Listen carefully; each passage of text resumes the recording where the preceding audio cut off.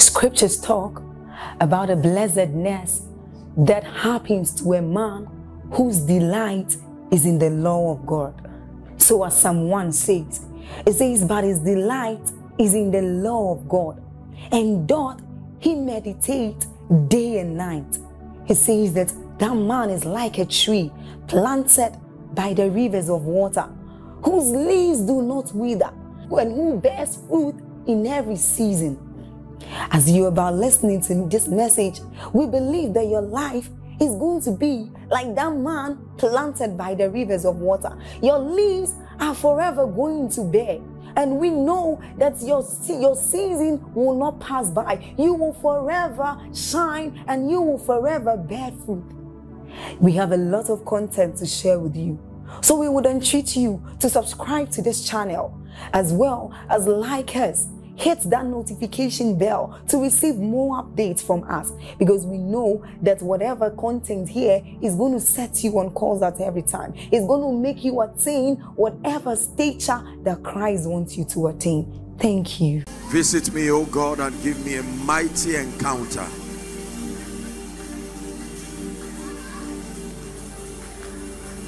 In the name of Jesus. In the name of Jesus. Spirit of the living God, that you reveal yourself to us afresh. Let there be a rain of the supernatural in this place. Help us even by your Spirit. In Jesus' name. Amen and amen. Please be seated. Hallelujah. Be seated, and I want you to be very, very sensitive. If you are yet to submit your prayer request, you can always wave it. There should be ushers around you, especially for those who perhaps may just be coming outside. Do well. The ushers are ready to receive your prayer request. You just take your time to write and wave it to them, and then they'll collate everything so that we present it before the God who answers prayers. And you will surely testify in the name of Jesus Christ. Hallelujah. When the invite for this conference was extended to me, for me it's always been a great honor and a privilege to serve Jesus. I consider my service to Jesus, as far as blessing his people, an eternal privilege, and I do not take it for granted. This is why he's called us. This is why he has helped us.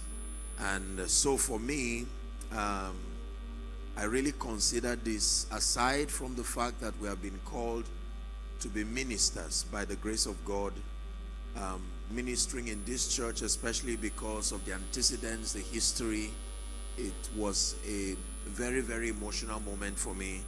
And so I came here for two reasons. Number one, to honor the invite and be a blessing to God's people as far as the grace that he's given is concerned. But the second reason is also to come and say a big thank you. I know that this is many years, but before I have my final session, I needed to take this time to say thank you. Thank you so much. Thank you, sir. Thank you, ma. Thank you, New Heritage Baptist Church. Hallelujah. You see, you can change the future, but you cannot change yesterday. Hallelujah. For believing in me, believing in us, and allowing your church to be a platform for God to do the things that he's done through our lives. And we're not ashamed to say thank you. Thank you for your kindness. Hallelujah. Particularly to the angel over this house. Thank you so much, sir. It takes a lot of humility and flexibility. I remember through the years when we'll be holding our conference, he would just sneak in, and I remember not once, not twice, he would just go to the back right there and just sit quietly, and I'm like, no, this man should not do this. This is the work that God has committed to him. And your yieldedness has helped us, has become a ladder for many of us to serve his purposes in a greater way. We're deeply grateful, sir. deeply grateful. Hallelujah. And I want to particularly thank the youth of this church. Thank you. Thank you for your love. Thank you for your kindness, your cooperation. And please permit my bias to thank our daddy and our mommy Ochelade. Mommy, God bless you. Thank you. Thank you. Thank you. Hallelujah. We looked forward to going to our house many times. That was our place of reception. My goodness, it was good to preach when if you are aware of what is the buffet waiting there, you would preach and stretch yourself. And we preached because we loved God, but those things were consolations. Hallelujah. Praise the name of the Lord. And so I owe you as a church our prayers first and foremost. He said, brethren, pray for us. I believe that there are many other Joshua Selmans, even greater than Joshua Selmans, that God will continue to raise. God's idea is never to have just one person or a few people. Hallelujah.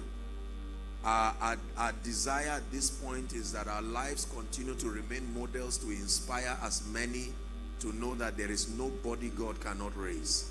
There is nobody God cannot help. Hallelujah. The purpose of lifting, the purpose of influence is to have a more elevated platform to draw people to Jesus. Hallelujah.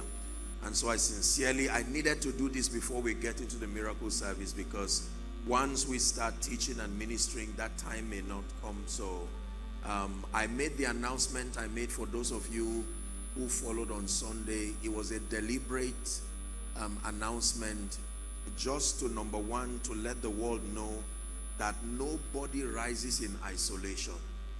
Sometimes when God helps us and lifts us, we get to a position where we become too proud and too ashamed to let the world know that there were people who bent over backwards to allow us the leverage to rise. Hallelujah. And I do this in public to inspire somebody. That local champion mentality, that sense of invincibility, even if you are Jesus, there has to be someone to help you carry the cross. Hallelujah. And so when people play significant roles in your life as you rise, do not be ashamed and do not be afraid to look back and say thank you. No matter how high you think God has lifted you, you cannot be too big to look down, look around and say thank you. Hallelujah. And to say it sincerely, not just pretentiously, just for television and all of that. People know when you are lying. They are not stupid. Just because people are born again does not mean they threw away their reasoning. They know when you are playing games and wasting their time, but they can discern the sincerity of your heart when they know you are true. Hallelujah. Sometimes God allows us to do some of these things in public because it becomes an inspiration for someone. Someone who is already being deviated by pride finds a reason to come back and say, so this is how this thing is done. And at your level, you can look for someone who has helped you thus far and say thank you. Many of you are surrounded by people who have given their heart, taken risks with your life, and yet we are not able to say thank you. Never become too big to say thank you. Never become too big. No matter what you have, no matter what you are. The Bible says a man can receive nothing except it is given unto him. I know we live in a celebrity world where our obsession is to be celebrities, photos, sports lights, and all those things. But that is the reason why many people do not last. Hallelujah. This balloon success you see up and down, people celebrated and tomorrow they go down forever, is because if you listen to my series, the teachings that we've been having, both failure and success, if not managed well, can produce the same result. It can destroy you. Both failure and success. Failure can plant fear. It can deflate your passion to continue. Whereas success can bring pride, indiscipline, complacency, Hallelujah. Samson said, I will arise as before and I will shake myself. And he got up only to find out that that which kept the grace and the glory in his life had long left him. Hallelujah. I'm praying for someone here already. May you never be someone who was great. May you never be someone who was an inspiration. Hallelujah. That your life will consistently continue to inspire many. In the name of Jesus Christ. And so please, New Heritage Baptist Church, accept my gratitude on behalf of myself and this great vision that God has placed in our hands. Hallelujah. And I didn't come alone. I thought in my heart to do this just to bring a seed of honor to the church. And so we're planting a seed of 10 million naira as a blessing to the church. Hallelujah. Praise the name of the Lord. Hallelujah. This is from the depth of my heart to the church to say thank you for all you have done. Hallelujah. Praise the name of the Lord. Please, let's be seated. Hallelujah. We sing glory to God. Glory to God. Glory to God. Forever. We sing glory to God. Glory to God. Glory to God. Forever. We cry glory to God. Glory to God. Glory to God. I love you forever. I love you forever. I love you forever, Lord. I love you forever. I love you forever. I love you forever, Lord. Sing it one more time. I love you forever. I love you forever. I love you forever. Hallelujah. Father, visit us yet again. Let your word come with power. In Jesus' name. Please be seated. Hallelujah. I just want to touch on one final subject. Let me request that you lend me your attention. The Lord put this in my heart, and after that we'll get to pray and then to minister to the needs of God's people. Hallelujah. I'll be teaching very briefly on the Holy Spirit. There is something about this that I want us to understand. Hallelujah. It is impossible to talk about the supernatural. It is impossible to talk about a victorious life. It is impossible to talk about a life of victory and dominion in isolation to this personality that was given by God as a gift to us. So I'll just touch a few things, and please, I want us to listen. Hallelujah. Because everything that is going to be happening here tonight will be credited to the person and the ministry of the Holy Spirit. Two scriptures. Isaiah 32 and verse 15. Isaiah 32, 3:2 and verse 15. Let's read together. 1, 2, read. Until the Spirit be poured upon us from on high, and the wilderness be a fruitful field, and the fruitful field be counted for a forest. The Bible says, no, just 15, and that's fine, that until the Spirit is poured upon us, just like rain from on high, then every wilderness will be counted for a fruitful field, and every fruitful field will be counted for a forest. Look at the transitions. The moment the Holy Ghost arrives, a wilderness can be turned to a fruitful field, and a fruitful field can be turned into a forest.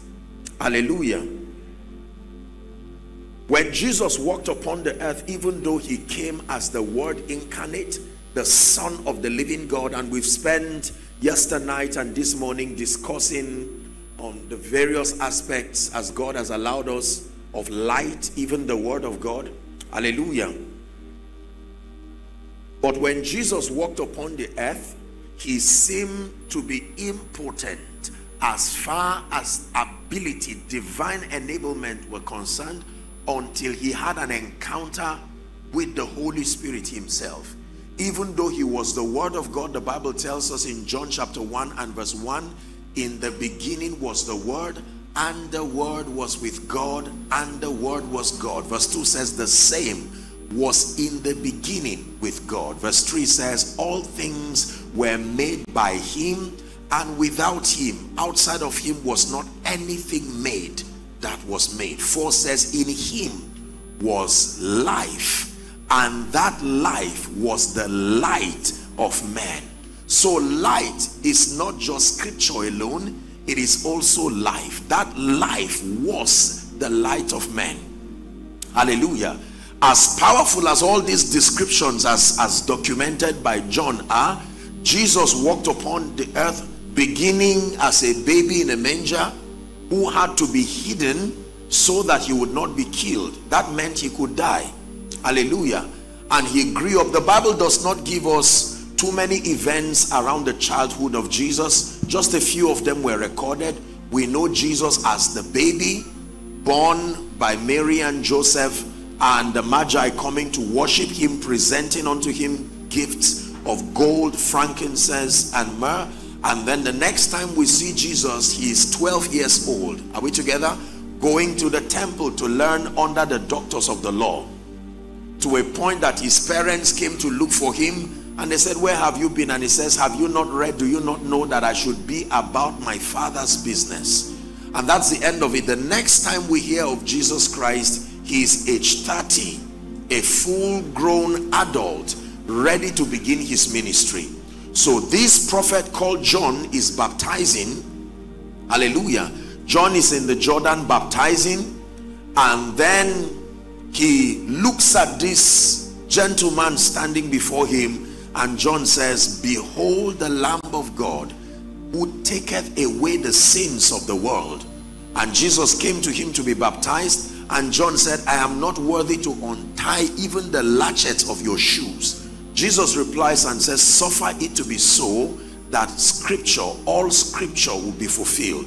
And the Bible says John led Jesus to the river Jordan, and when he dipped him in water, as he came out, the heavens were opened, the Bible says, and they saw the Holy Ghost descending in the similitude of a dove. It came and rested upon Jesus, even though he was the Word of God, but the Holy Ghost had to come upon him. And when he came and rested upon Jesus, there was a declaration from heaven. One of the synoptic accounts will tell us, and it says, this is my beloved Son. It was a declaration, in whom I am well pleased. And the Bible says, from Jordan there, he was led straight to the wilderness to be tempted of the devil. He prayed there for 40 days and 40 nights, was tempted of Satan, and eventually he overcame by the word. And the Bible says he returned in the power of the Spirit, and that was the beginning of an extraordinary ministry. The blind seeing, the dead being raised to life, miraculous manifestations, nature miracles, healing miracles. Hallelujah. He spoke so audaciously when he began to teach. After he called his disciples, he began to mentor them, and he taught them in a way that the Bible says they were astonished at his doctrine and said, we have never seen it in this fashion. Jesus was an invincible person. He manifested the God life in such a dimension and such a proportion that was simply phenomenal. He threatened the political and the religious powers of the day. They didn't know what to do with him. They held meetings upon meetings and said, listen, this man is becoming a threat.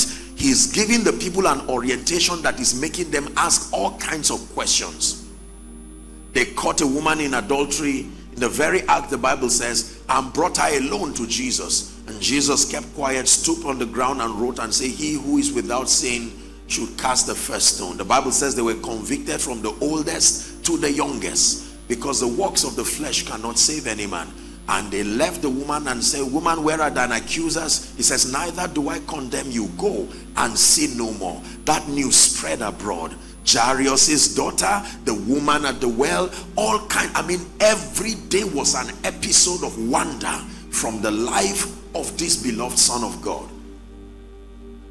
By the time we get to John chapter 14, chapter 15, chapter 16, he began to introduce this mysterious personality to the disciples. Hallelujah.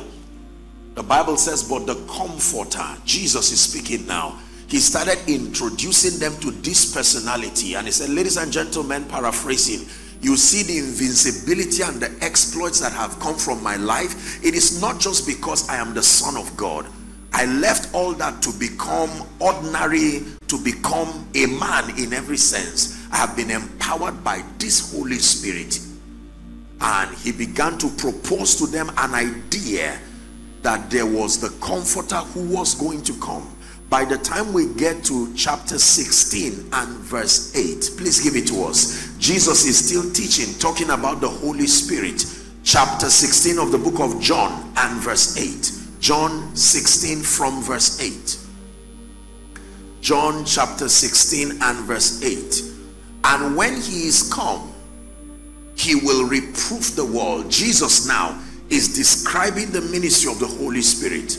That when he comes, he will reprove the world of sin, of righteousness, and of judgment. Verse 9.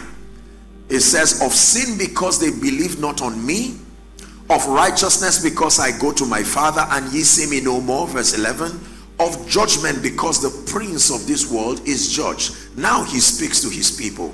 I have yet many things to say unto you, but ye cannot bear them now. Howbeit, when he, the Spirit of truth, is come, he will guide you into all truth. For he shall not speak of himself, but whatsoever he shall hear, he shall speak unto you. And the Bible says he will show you things to come. Verse 14. He shall glorify me, for he shall receive of mine, and he shall show it to you. This is Jesus speaking.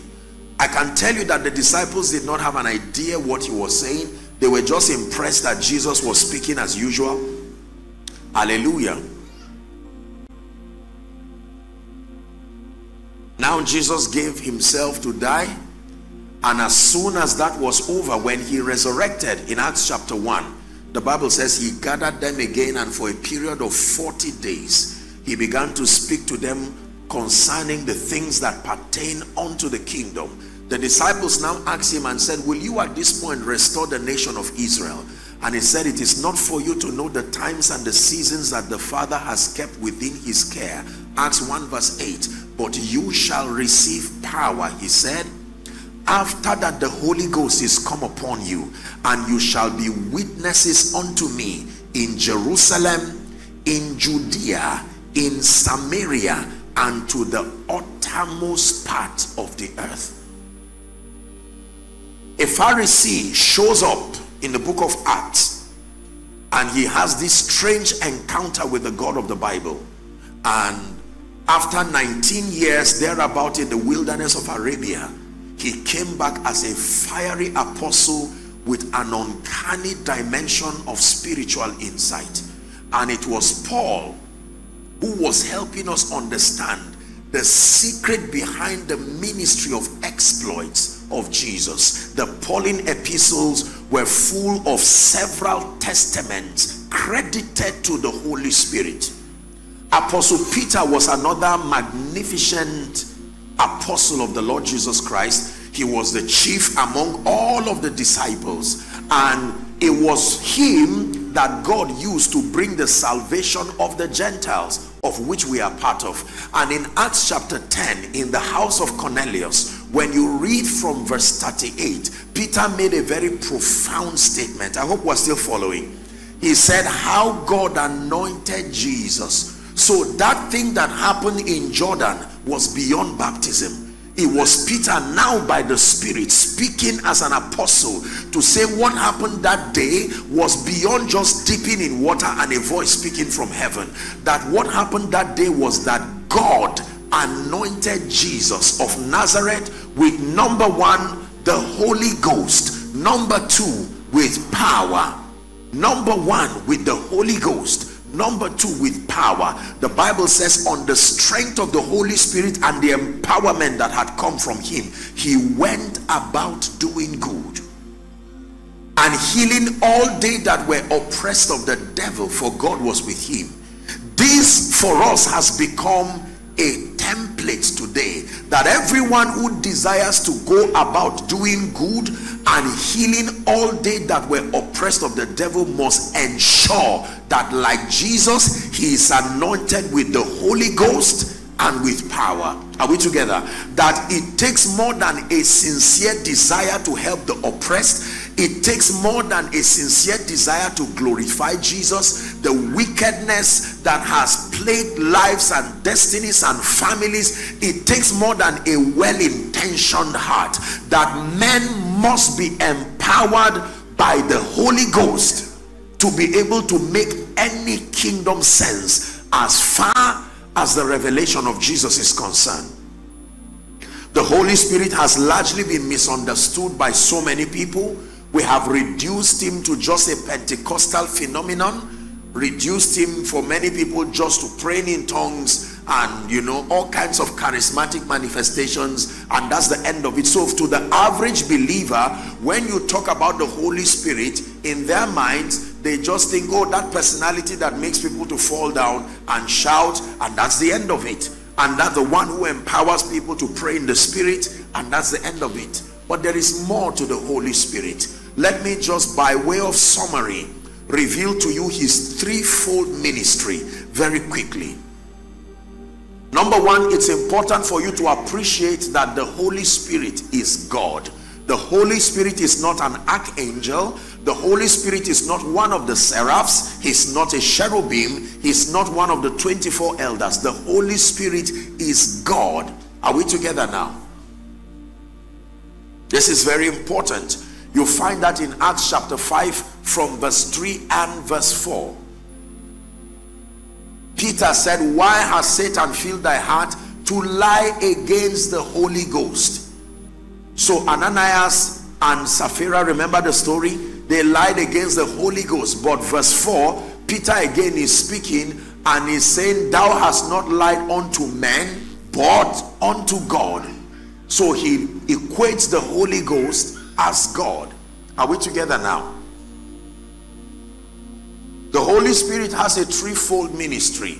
Number one, his first ministry is to the entire creation.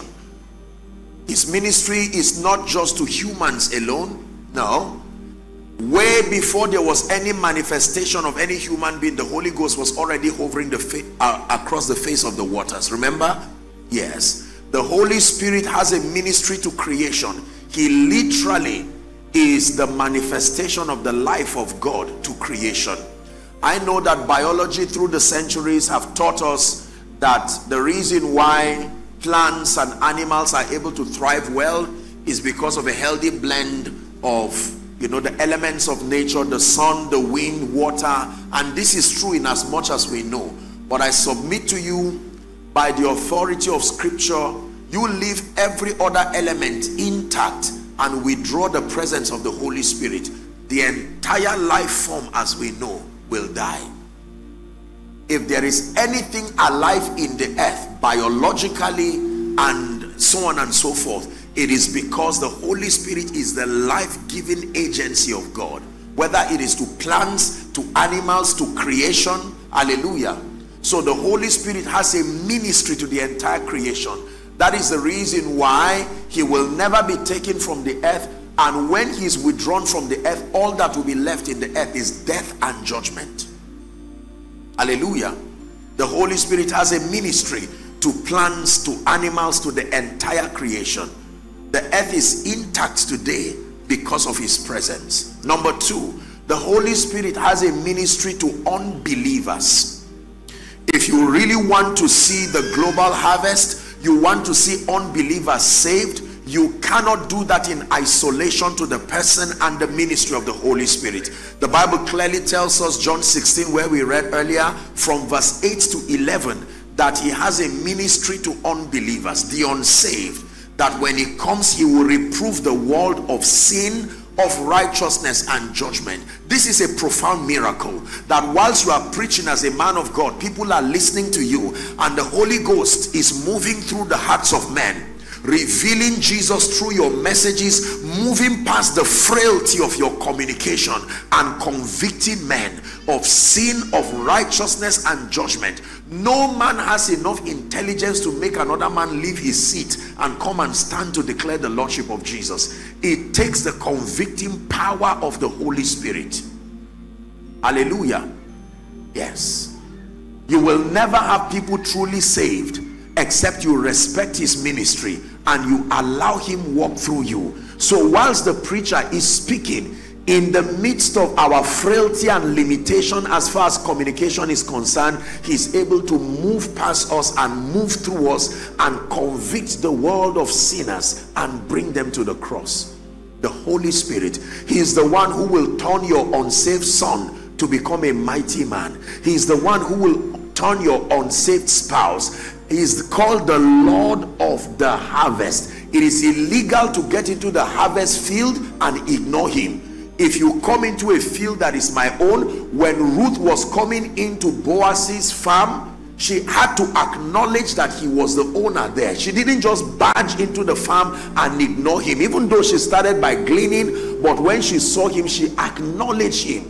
You don't come into a field and ignore the owner. The Bible calls the Holy Spirit the Lord of the harvest. It is impossible, especially if you're a minister of the gospel. You will never see the global harvest just on the wings of intellect or on the wings of technology. These things are wonderful, but they are barren and impotent except by the command and the endorsement of the Lord of the harvest. The reason why many people do not see unsaved people saved is because we over depend on intellect, we over depend on other resources outside of his person and his power. Who would have turned Saul into Paul? Who had the power to convince that intellectual person? By what book would you use to have turned Paul, Saul, to become Paul? Only the Holy Spirit. Hallelujah. The same disciples that denied Jesus, Peter ran away from Jesus.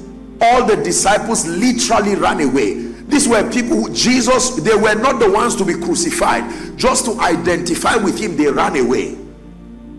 Yet when the Holy Spirit came upon them, many of them died rejoicing. Regardless what happened, they would flog Peter. He would be in the prison, and instead of him to think about how to run out of that city, he was writing a letter from the prison warning the people to say, I've heard that some of you are misbehaving, just to let you know that I'm coming. As soon as I come out of this prison, I'm coming to have a seminar in that your place and correct certain things. What passion! It has to take the Holy Spirit.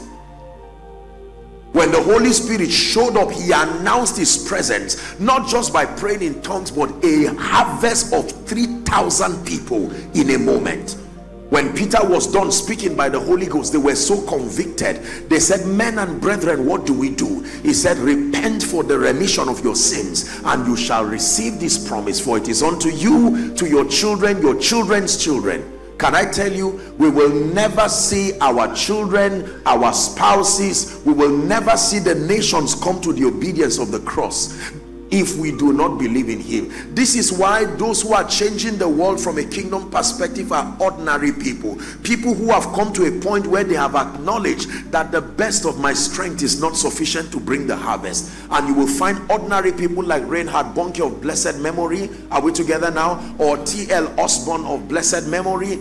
very frail and simple people. You listen to them and their sermons were so, you listen to a sermon of a person like Billy Graham, and while he's talking, if you ever have a chance to watch his crusades, there's nobody charging any atmosphere, no instrument playing, and you see everybody looking at him. You will wonder if these people are receiving anything. Wait till he makes the altar call, and you see people, intellectuals, all kinds of people. That man saved kings, he saved atheists, sworn unbelievers who cursed God to their faces when they listened to him by the power of this Spirit.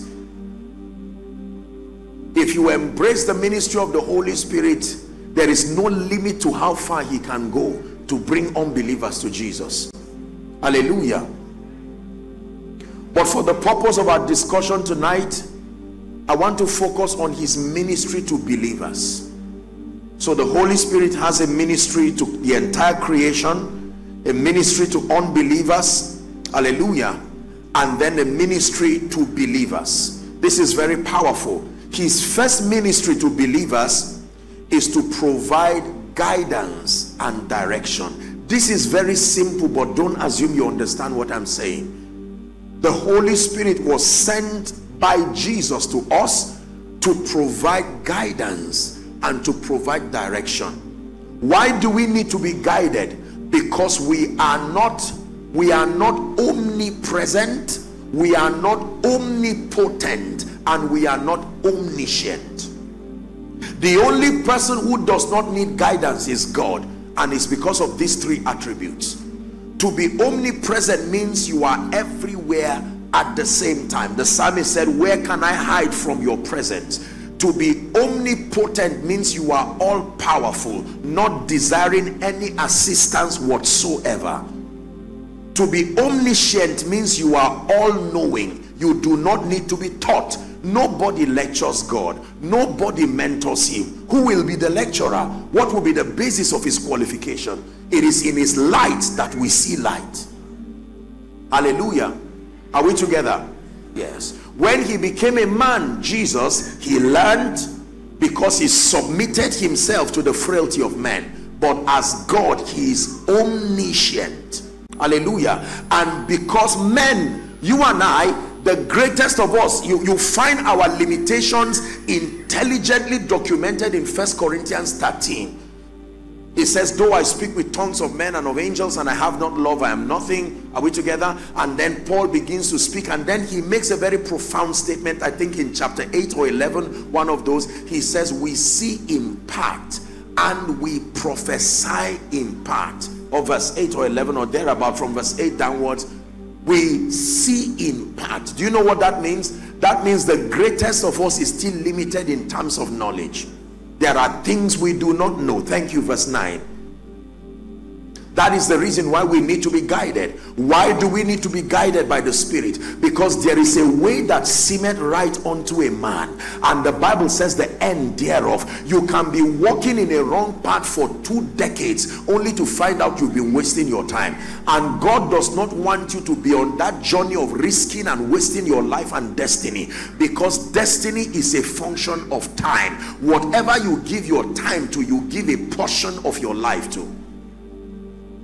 So if God is giving you the privilege of living 90 years and you waste 30 years in confusion, you see that it will take the grace and the mercy of God for you to recover. And some of you, even before you got born again, you were already far off in terms of confusion and error. Now that you are saved, some even got saved late, you need the one who is able to guide you and to direct you. Hallelujah. Proverbs 3 and verse 5 says, trust in the Lord with all your heart and lean not unto your own understanding. It says, in all your ways acknowledge him, help me, and he shall direct your path. In this wicked world, he shall direct your path. He's the one who knows the hearts of men. Direct your path. He's the one who knows the region where your blessings reside. Direct your path. If you choose your own direction by yourself, you will make the mistake of Lot. Lot used intellect to choose a place, and he went to settle near Sodom. By the time Abraham came to save him, he was in the center of Sodom.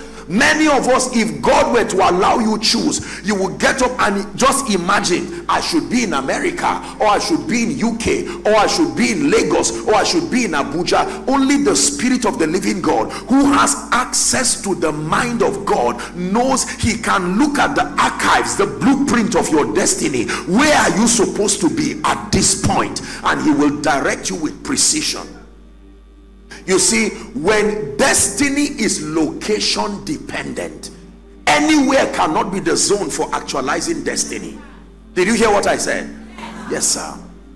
There is always a location component to destiny actualization. You can have a sincere vision, but if you are in a wrong location, the Holy Spirit, he can hold your hand and direct you. And through the foolishness of your obedience to his leadership, as frail as you look, your life will keep navigating paths until you find yourself stationed in an enviable position. Some of us have followed him with childlike obedience, not even knowing where he was taking us, but believing that he was knowledgeable enough to command. You have given your attention to things with lesser knowledge. Why not trust him with your life? There are many young people who are trusting God for direction in life. Apostle, I don't know what I want to become. You don't just go and sit down and type, what should I become? Enter. No, you're going to ruin your destiny, because there are demon spirits out to destroy your life. Are we together now? And you've heard me say, not every open door is a door of breakthrough. Even the prison has a door. So just because a door is open, verify where you are entering. Even if it's a prison you are entering, it has to happen by an open door. There are many people who have handled open doors to their peril, their shame, and their disaster. Listen, there are some of you, by reason of this teaching, this is already a word for you, that you will ruin your family, your wife, and your children if you do not stay and say, Holy Spirit, guide me. I have done everything I know to do, but it is clear that I am limited in my knowledge. Today I want to go to Canada.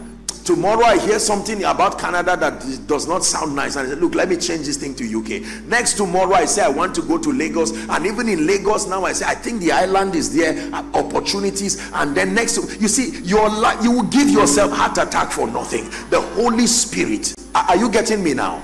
He can direct you. As a man of God, waiting for people to just give you blind theories that are not proven will frustrate you. You will find yourself pegged in a place that is completely anti your destiny. The Holy Spirit can guide us. The Holy Spirit can direct us. Number two, what is the Holy Spirit's ministry to the believer? The Holy Spirit is the revealer of the will and the word of God. This is very powerful and this is profound. The Holy Spirit can reveal the will of God and reveal the word of God to the believer. The Holy Spirit is also called the Spirit of revelation. Everything that has to do with light, insight, and revelation resides within his office. You cannot ignore the person and the ministry of the Holy Spirit and expect to have access to insight, scriptural insights and prophetic insights, because the Bible says he will show you things to come. Hallelujah. Scriptural insights. Look at this. Please look up.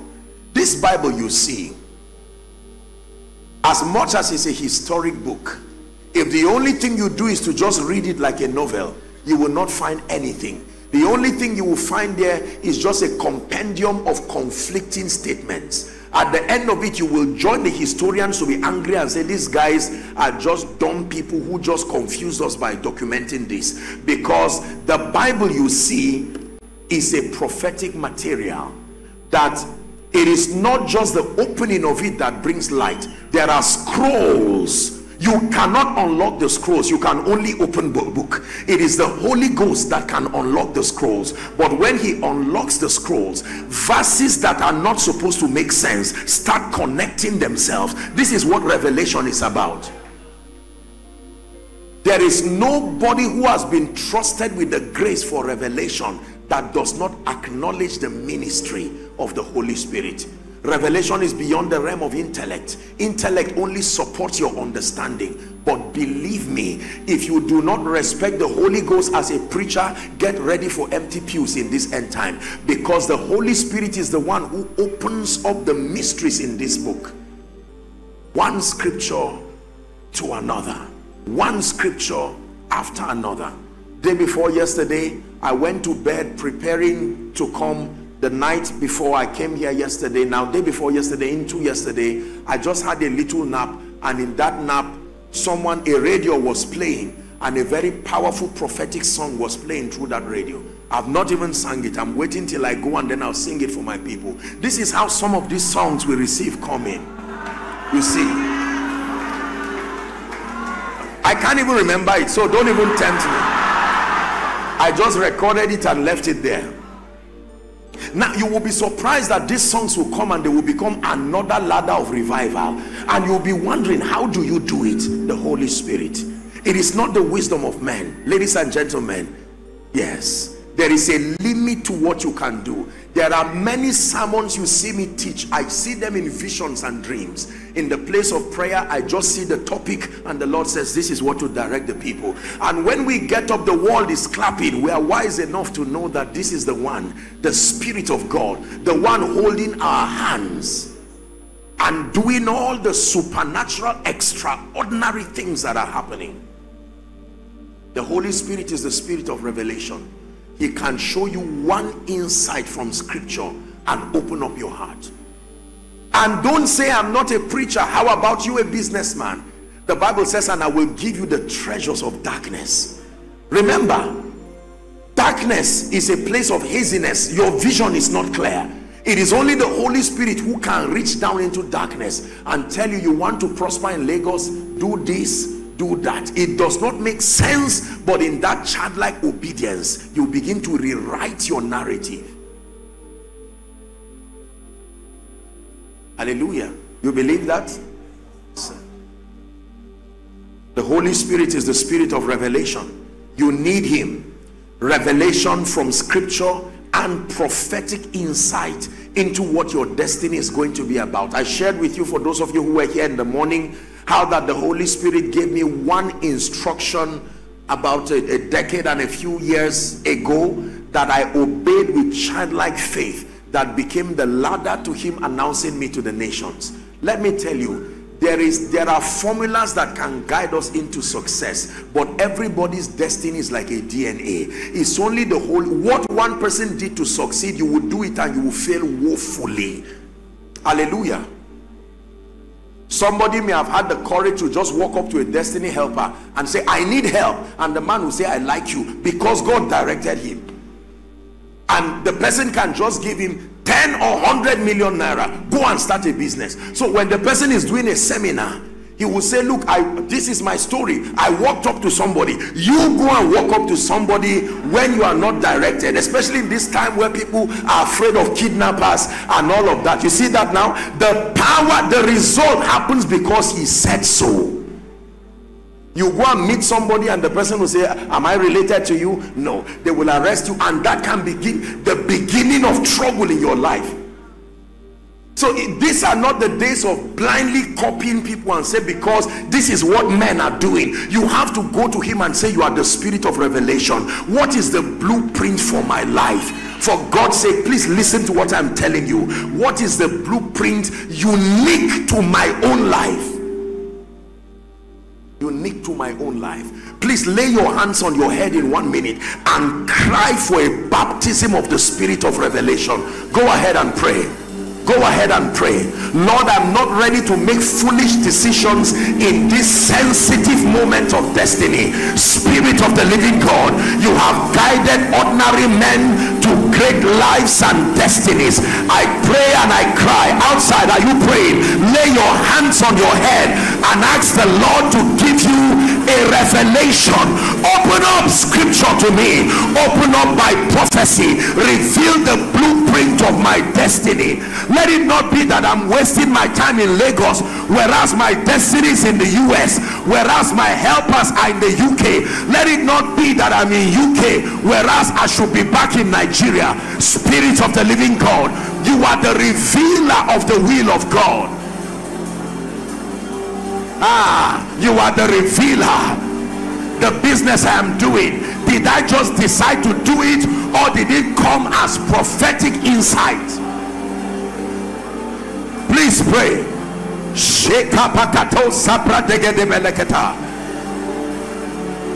Especially if your life has been tied, you are in a T-junction in destiny, not knowing whether to go left or to go right. This is where great men abort destiny, because it takes the Holy Spirit to guide you. You can do well for 20 years and veer off for 1 year, and that begins, you will destroy your ministry overnight. Spirit of revelation, help me.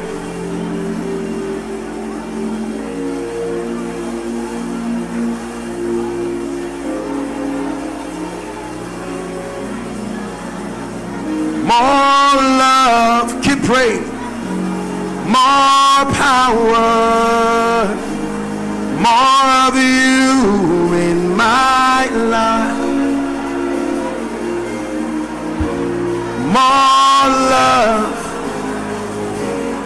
more power, more of you in my life. More love. Is someone praying? More power, more of you in my life. More love,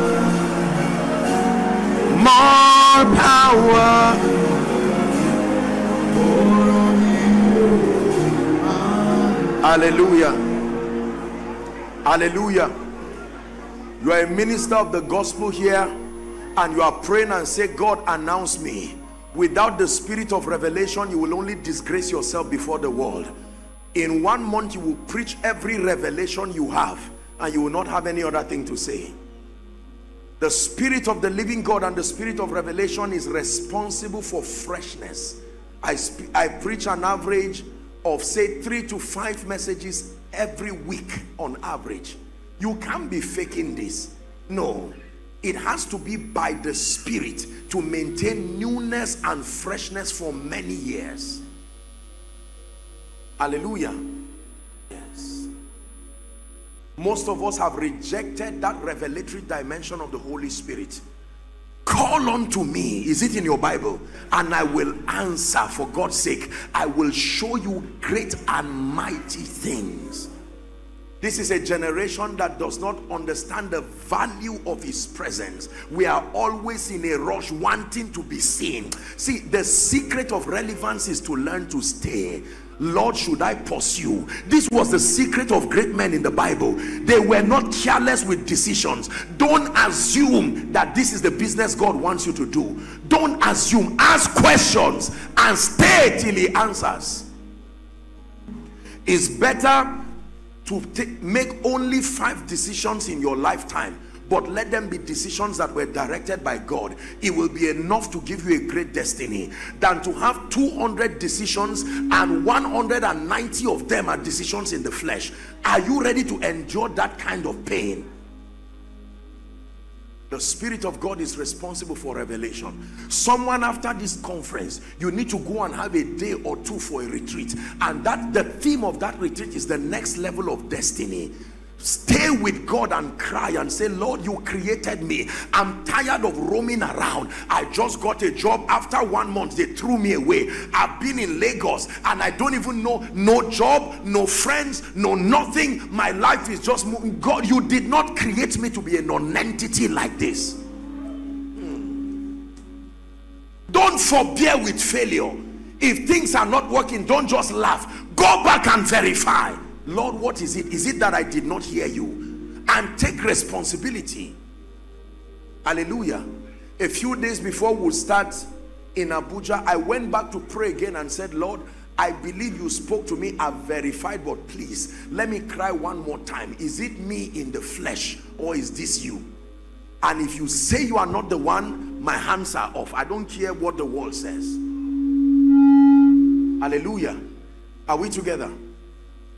The spirit of revelation. Learn to ask God questions. You see, I told you, prayerlessness is pride.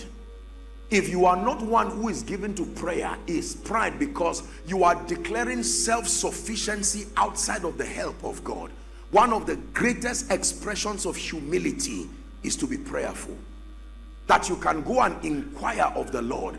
I am frail, oh God. If you depend on my wisdom, I will mislead people. If I depend on my knowledge, I am limited. What is your blueprint? And God says, because you have sought me, come, let me show you. And he will show you things about your life. You will just emerge like an eagle, and men will look at you and marvel and wonder, by what wisdom are you able to do this? If we're together, say amen. Let me give you one more ministry of the Holy Spirit to the believer, and then we'll pray.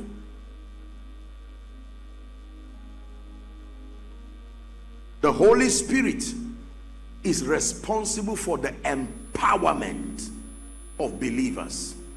The Holy Spirit is responsible for spiritual empowerment. The Holy Spirit is responsible for spiritual empowerment. Acts 10:38. How God anointed Jesus with the Holy Ghost. In other words, Jesus was anointed with the Holy Ghost and with power.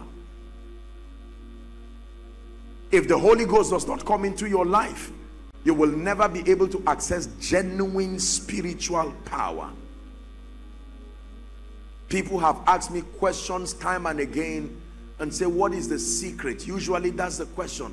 What is the secret behind the hand of God upon your life? And I tell them, look at me. This is all of me you are seeing.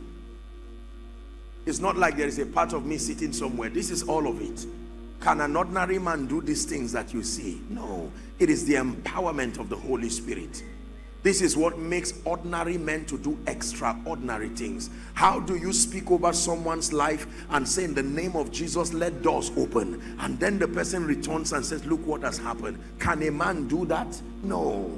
Nicodemus taught us already. He came to Jesus by night in John chapter 3 and verse 2. And he says, Rabbi, we know that thou art a teacher sent from God. For no man can do these miracles that thou doest, except God be with him. Except. Luke chapter 1 and verse 34. Angel Gabriel comes to visit a young virgin and tells her that she is going to be with child, howbeit without a man. And she was surprised. She asked a very intelligent question. How shall these things be? Give us verse 34 again. Seeing that I know not a man. I always use this scripture to provoke people. How shall this business thrive, seeing that I do not have a helper? How shall I rise from my lowly estate, seeing that this is a family of 12 people and I am even the last child? How can I arise from this family like you have said? The answer is in verse 35. It says, the Holy Ghost shall come upon you, and the power of the highest shall overshadow you. That is the secret. That is the secret to an extraordinary life, an extraordinary business, an extraordinary destiny. Hallelujah.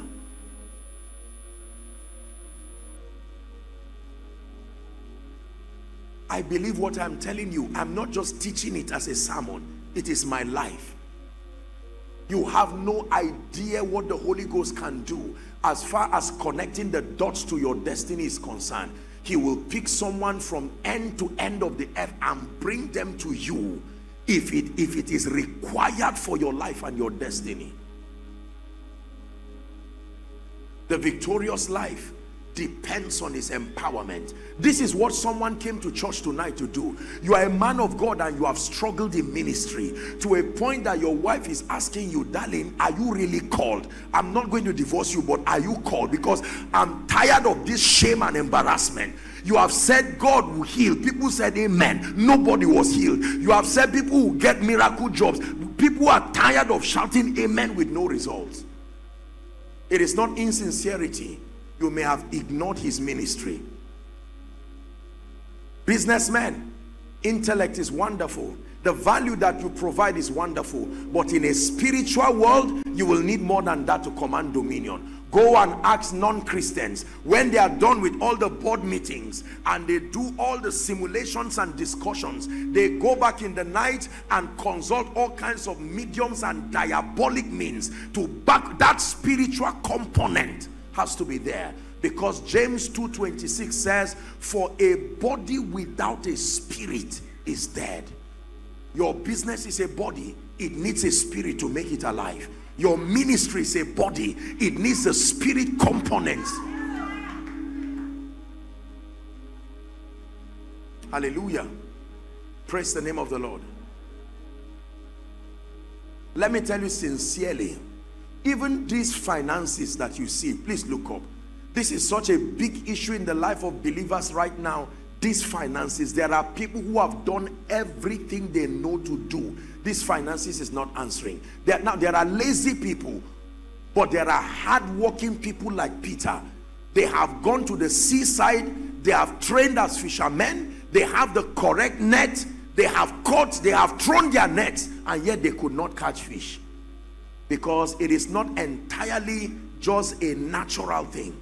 There is a spiritual side to it. Hallelujah. Thou shalt remember the Lord thy God, for it is he that giveth thee the power. If all it took to prosper in the kingdom were brain work, God will not waste his power. But he's telling you, if you are a slave under Pharaoh, teach me the creativity that will make Pharaoh give you money. Value only works when you live in a free world where there is meritocracy and biases and sentiments of men do not exist. At that point, the value you bring it to a level playing ground. But in a world that has been marred by political biases, tribal prejudices, you need an advantage in addition to your value. Are we together? If you are a prisoner under Pharaoh and he has vowed that you will be a slave, teach me, ladies and gentlemen, the business intelligence that will suddenly make Pharaoh bow to you. When he has vowed that you will be a slave, even the straw that helps you to make the building, he will take it away from you. At that point, what you need is beyond creativity. You need God to come in with 9 plagues and even one more to dislodge Pharaoh, and then allow him to dismiss you with gold that you will use to build the house of God with. Hallelujah. Because there are many business people who, when we teach like this, they just say, no, leave this teaching, this Holy Spirit part to preachers. When you are about to prophesy breakthrough, I can say amen. In today's world, it is spiritual in any way. You will see somebody who just got a job, and by the next day, his legs start swelling. And he just hit it in a stone, but the swelling does not stop. In 1 month, they will tell you they want to amputate both legs. Don't tell me it was just a stone. There are wicked forces that exist, and if you don't believe it, keep living in this wicked world. Sooner or later, you will collide with wickedness. The Bible calls them arrows that fly by day, noisome pestilences, destructions that waste in noonday. And if you must live a victorious life, you need the empowerment of the Holy Spirit. There are 2 reasons why we need the power of the Holy Spirit. Reason number 1 is because you cannot achieve the purposes of the kingdom in the strength of the flesh. No matter who you are, no matter how intelligent you are, no matter how exposed you are, this is a spiritual kingdom. You cannot ignore spirituality and excel in life. Life is spiritual, more than intellectual, more than sociological. It took the spirit realm to birth the physical realm that you see. Hebrews 11 and verse 3. Through faith we understand that the worlds were framed by the word of God, so that the things which are seen were not made of things which do appear. The immaterial reality is the mother of this material realm. Hallelujah. There are people who have spent decades abroad only to return back looking like the spirit that has kept their families down. They will tell you, I have been 20 years in America, and they return back as though they deported them. Not even the money to have a single block. And you are saying, what kind of thing is this? That is the devil for you. How about people who start rising and it's like there is a spiritual meter in the realm of the spirit? The moment you look like you are the horn that is rising to wipe the tears of your family, they take you down immediately. You find out that someone, my head, and he just dies, and they say it was typhoid that killed him. You are smart. Is it really typhoid that killed him? No. These are spirits that have vowed that nobody will rise. When you read Zechariah chapter 1 and verse 18, please give it to us. I hope God is speaking to someone. Zechariah 1:18, 1:8. Then I lifted up my eyes, and behold, I saw how many horns? A horn is a symbol of authority. And I said to the angel that talked with me, what be these? And he answered me, these are the horns which have scattered your praise, your peace, and your covenant. The Bible says they have scattered Judah, your praise. They have scattered Jerusalem, your peace. They have scattered Israel, your promise. These are horns that scatter people's destinies. Next verse, please. And the Lord showed me 4 carpenters. And he said, what are these horns come to do? He said, these are the horns that have scattered Judah. Please read with me. So that no man did lift up his head. Stop there. Are you seeing that there are horns? No man doth lift up his head. But you say, Apostle, I'm doing well. Even though I'm not prayerful, you just continue. They are watching. You are not the only one watching. Oh, there is a meter in the realm of the spirit. When you rise to a threshold in 1 year, that's why you see people rise for decades. CEO doing well, wealthy with estates. And if Job could go down in 1 day, you will be joking to believe that the devil, if unassisted by the power of God, cannot bring you down. A man as wealthy as Job, how can a man lose his estate, his children, his reputation in 24 hours? That is the mundanity of life without the empowerment of the spirit. Everything can vanish. One person empowered by a demon spirit can manipulate a document in your company, and you will spend the remaining part of your life dealing with a court case. And if you are unfortunate and you have the kind of judge that was in Luke 18, that does not fear God or regard men, you can't bribe him, you can't pray against him.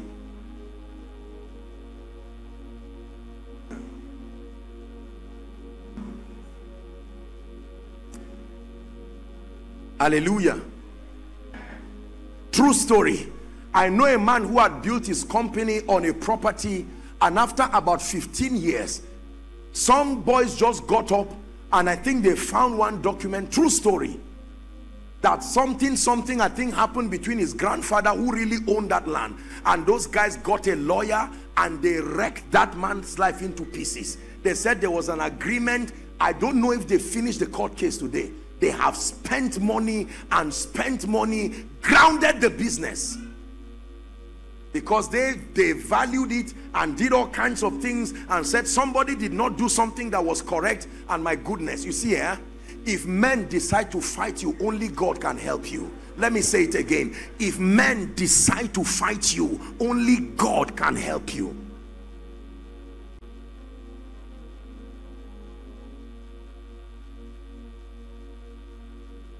Hallelujah. You need empowerment, because you cannot achieve the purposes of the kingdom in the strength of the flesh. Number two, darkness is real. You need empowerment. The realm of the spirit, the realm of evil is real.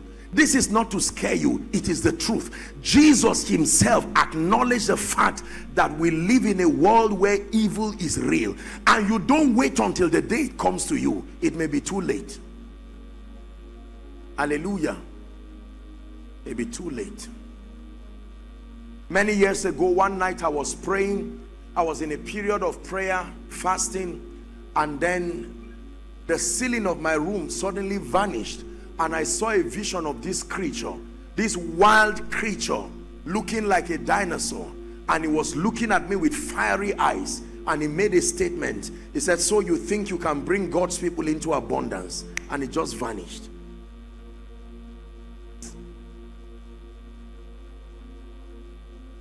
There are kings, there are kingdoms, there are mountains and there are thrones, but only Yeshua will reign forever. To his kingdom there'll be no end. There are names, there are titles, there are legends and tales of strength, but only Yeshua will reign forever. To his kingdom there'll be no end.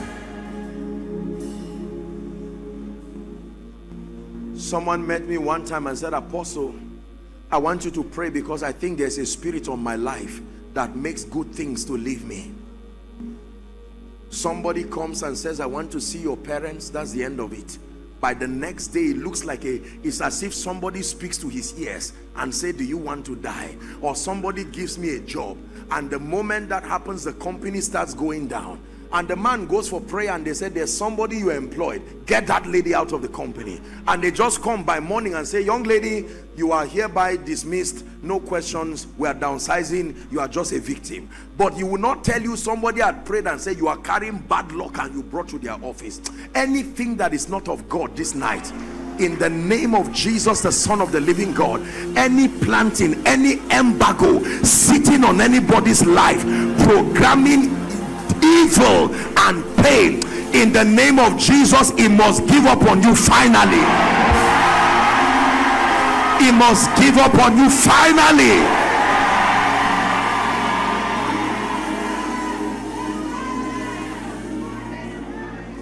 Please sit down.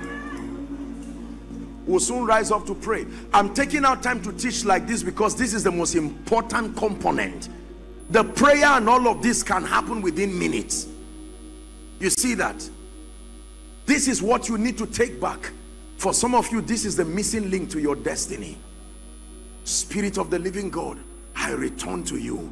Now I see that you are beyond just a Pentecostal phenomenon. Spirit of the living God, you are beyond just a prayer language. You are the gift of God sent to me to see to it that my life becomes and remains victorious. If Jesus needed the Holy Spirit as the Son of God, then every one of us needs the Holy Spirit.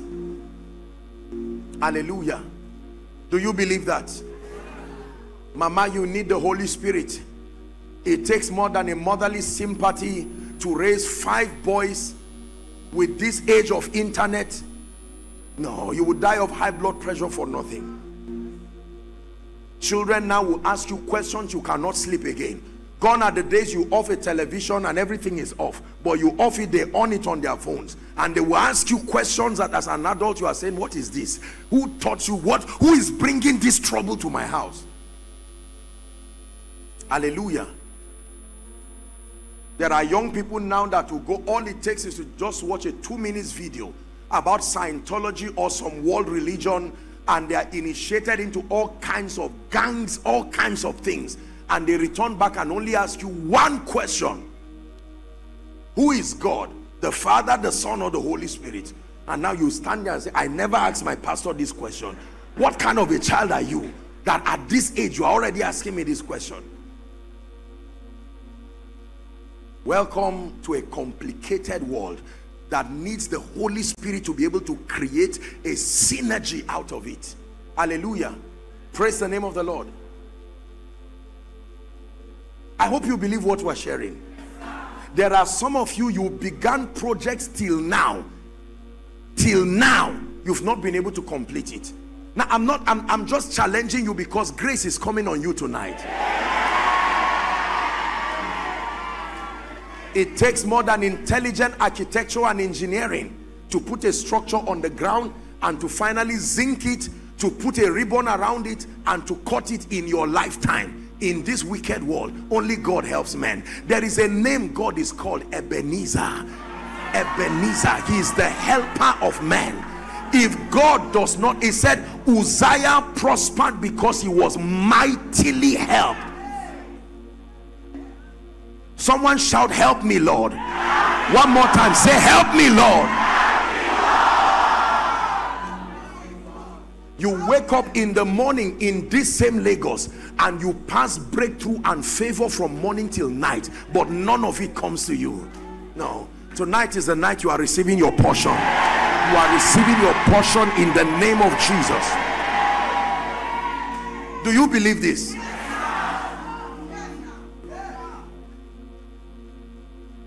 Make up your mind that you will not share the grace tonight, leaving anything that should come into your destiny. No, it must come this night, that you came to receive. You came with your heart open.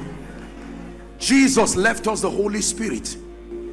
Now you understand Isaiah 32 and verse 15. Until the Spirit be poured upon us like rain. What farmer becomes so proud and says, I don't need rain, I don't need water, I am so intelligent, my soil is loamy soil, my seed is very good, rain, you can go places. I show you a farmer who is about to be disappointed.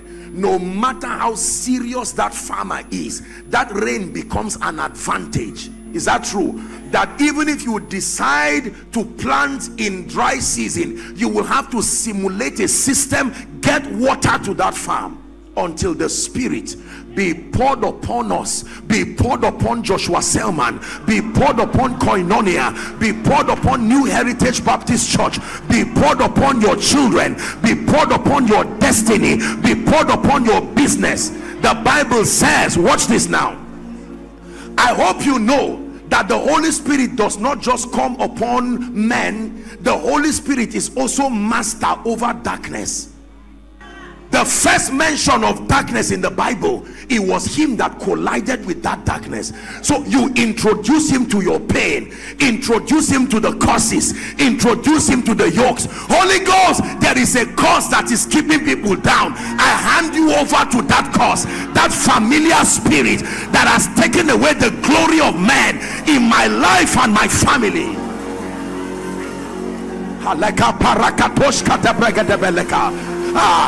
I hand you over.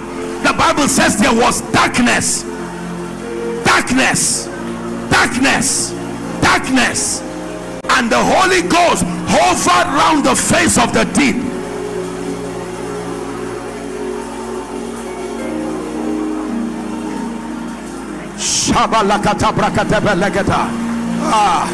Hand him over to that disappointment. Hand it to him. I'm tired of carrying this pain. I'm tired of carrying this shame, carrying this disappointment, this embargo on my head. Spirit of the living God, I hand over my life in its entirety to you.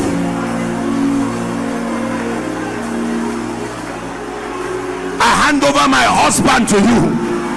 I don't know what is happening to him. It looks like he's changing for the bad. I hand over my wife. I hand over my children. I hand over the ministry. The business is going down. I hand it over to you. You are a master over darkness.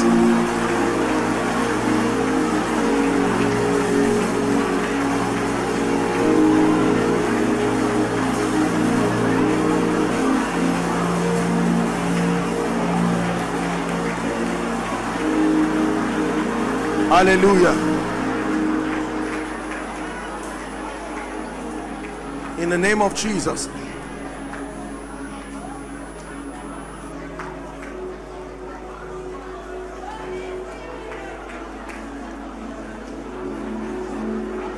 Hallelujah. Please hear me. Tonight, God is going to do 4 things in this place very quickly. Number 1, we are going to have a few minutes to pray. An ancient doors tied down but not by God, that in the place of prayer those doors will be scattered and opened once and for all. Hallelujah. Number 2, I'm going to be praying for men and women, people in this place. The Bible says, upon Mount Zion there shall be deliverance and holiness, and the sons of Jacob. All these manipulations of darkness sitting over anyone's destiny, I am telling you, by God who sent me, tonight it must give up on you finally. Hallelujah. Number 3, I'm going to be praying for the sick. I told you yesterday, your body needs to be healthy for you to remain. If your body is broken down, I don't care what the name of the situation is, it is the devil trying to destroy your life. Hallelujah. And then number 4, we are going to be agreeing together that beginning from tonight in prophecy, that God will elevate you, elevate your children. As I pray over your prayer requests, this is what I want you to agree. Please, for the next 15 or 20 minutes, let be spiritual and be discerning. Do not allow your word come and then by carelessness. For some of us, God is redeeming 20 years tonight, redeeming 15 years tonight. The years that the locust has eaten, the canker worm, God is redeeming it tonight. Hallelujah.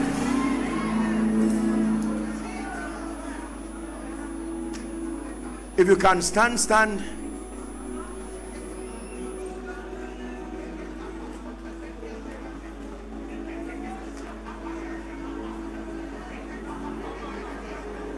Hallelujah.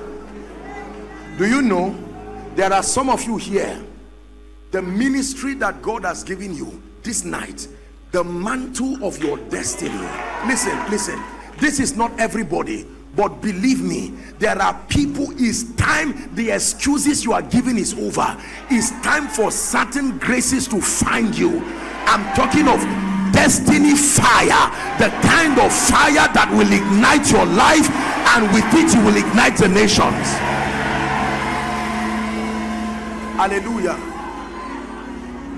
Hallelujah. Do you believe this? One prayer point, and then we'll allow the Lord to just descend upon us. Father, everything you intend to do in my life tonight, let it happen by the Spirit. Someone pray. Everything, everything, everything. The fire you have designed to fall upon me, oh God of heaven, let it fall.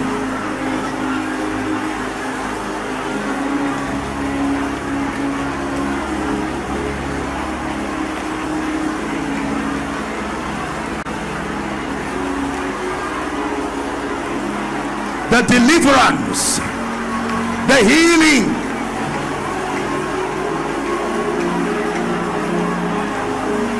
change my story, change my name from Jacob to Israel, Saul to Paul, Cephas to Peter.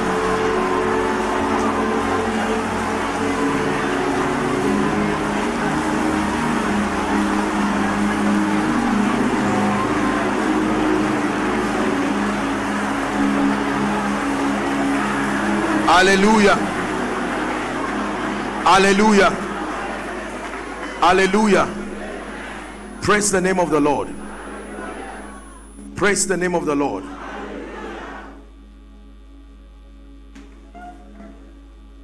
I'm seeing fire. This is what I'm seeing. The Lord is showing me, I'm seeing fire just moving across. And hear me, the Lord is saying to me that the fire that is falling now is not just for individuals. There are individuals representing families. So you will be surprised that what is happening to you is reaching your loved ones where they are. Right now I decree and declare, every family here that has been bound by witchcraft, bound by apakatos, you help them in the name of Jesus, be delivered now. Let that let that fire engulf you right now in the mighty name of Jesus. In the mighty name of Jesus. Hallelujah. Now please hear me.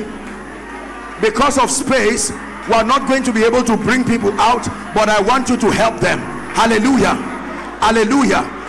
I'm seeing the feet of people, and the Lord is telling me the number 11, that everybody in your family has been tied down. Help that lady. They can't seem to be able to move, but right now fire is falling everywhere, inside and outside. I lose you now.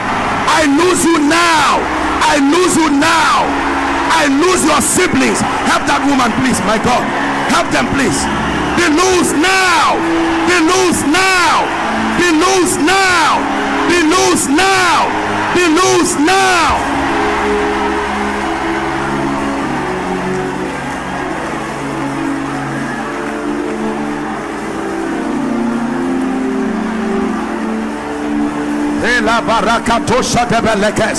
Now the Lord is that spirit, and where the spirit of the Lord is, hear me, every covenant that has tied your destiny, that said you will not move forward, right now as I'm speaking, I'm seeing the hands of men catching fire. Let that fire descend on you now. I set you free now. I set you free now. I set you free now in the name of Jesus Christ.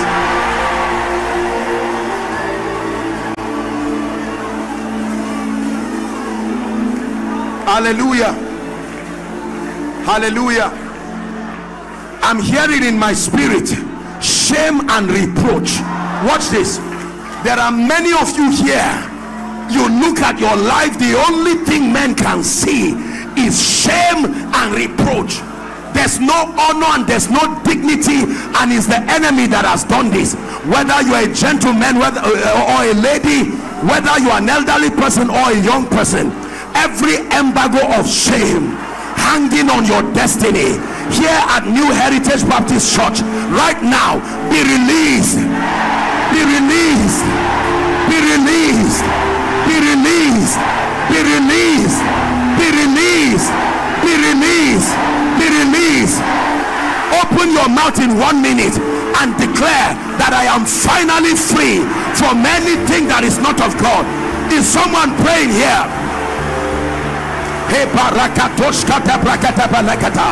Finally, he who the Son sets free is free indeed. Free indeed. Up the balcony, are you praying? The overflows. Make sure you are praying.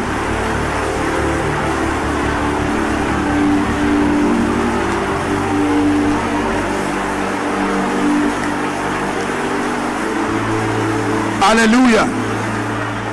Hallelujah. Hallelujah. The Lord is ministering to me that there are some of you here, he has been guiding you for years because you are the one ordained to be a deliverer. Watch this now, over your family, and the Lord is saying the grace to make this happen. You may be the least, but there is an anointing now.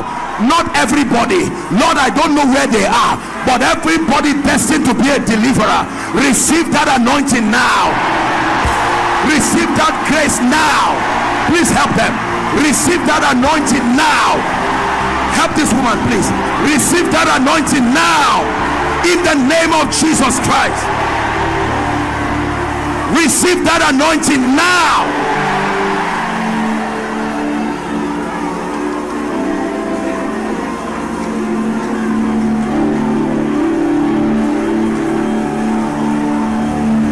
Hallelujah.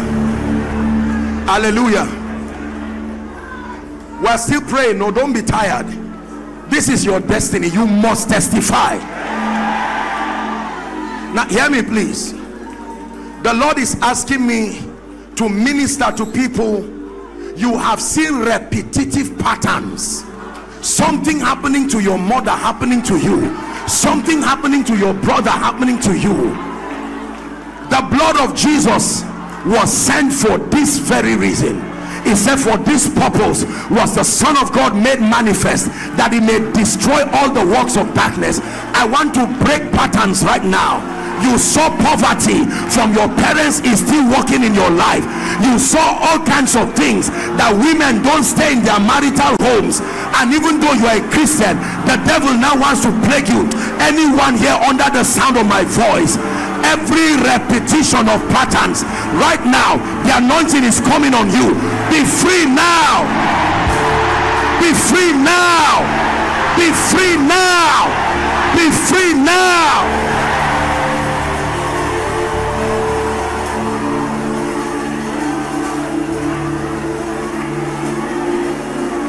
Hallelujah. Hallelujah. When Joshua in the Bible, when Joshua led the nation of Israel, help those under the anointing, and they brought down Jericho, Joshua left a curse there and said, cursed be anybody who tries to rebuild. He will build it on the blood of his firstborn and complete it on the blood of his lastborn. When you read the Bible in later years, there were people who came not even knowing what had happened, and they tried to rebuild Jericho again. They lost their firstborn and they lost the lastborn. It's not your fault that you came from the family you have come from. So let me speak over your life.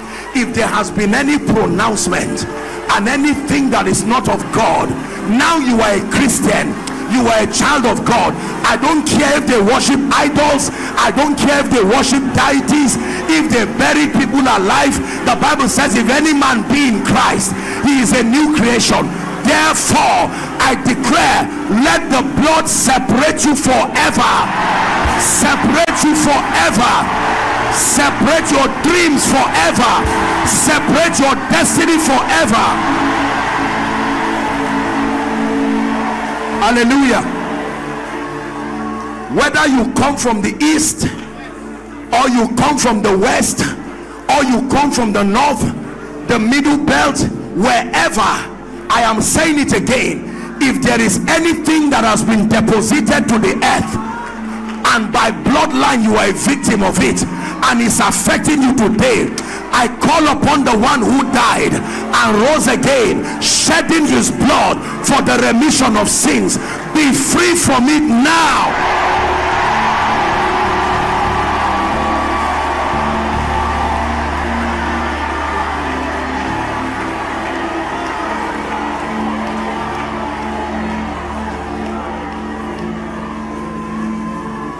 Hallelujah. They saw a man who was born blind, and the disciples asked Jesus a question: who sinned that this man was born blind? Was it him or his father? There was something Jesus had taught them. How can his father's sin be the reason for his blindness? Jesus would have said, you are wrong, but he said neither, but that the glory of the Lord should be made manifest. Physically speaking, if you are a multi-millionaire, chances are excellent that your child will also be a millionaire, because you are not a wicked father. You will put structures in place. Am I right on that? Everybody transfers what you are carrying. If that is true physically, it will be naive for you to believe that spiritually that is not true. There can be an exception, but not by folding your arms. Remember what I taught you yesterday. Because it is finished in Christ does not mean it will automatically be administered to you. It takes you engaging the word with understanding to appropriate it in your life. Hallelujah.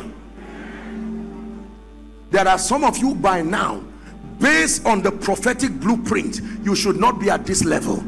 And listen, the devil, you know what delay is?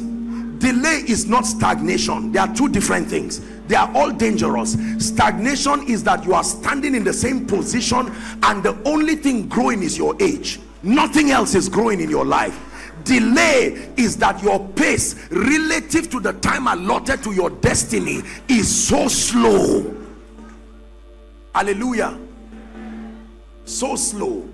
Something that God can help you do in 1 year, you will take forever.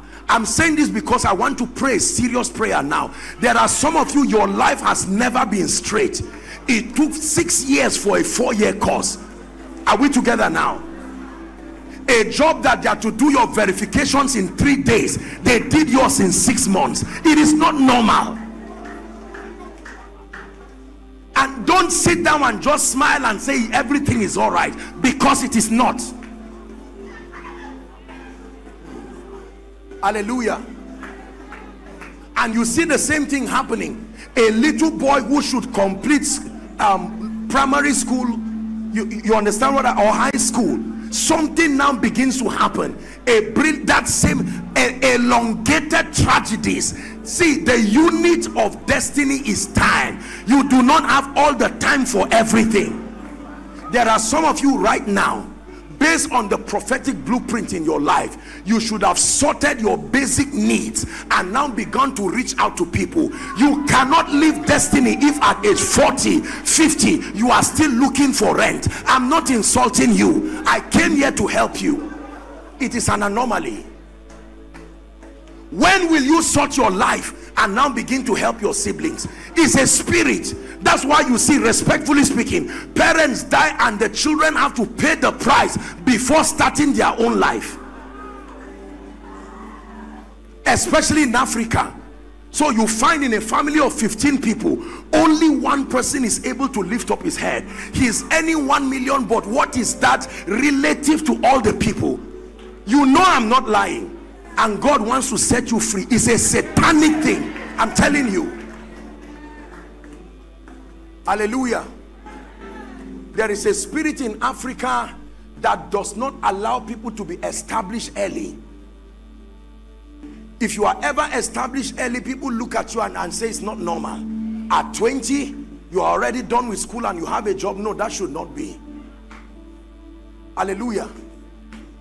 I made up my mind that everything I did not enjoy in my life, nobody coming from me will have to suffer it again. Let me pay the price in Christ once and for all.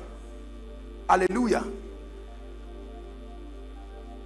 Don't transfer the pain you went through and give another person. Let it end with you. Are we together?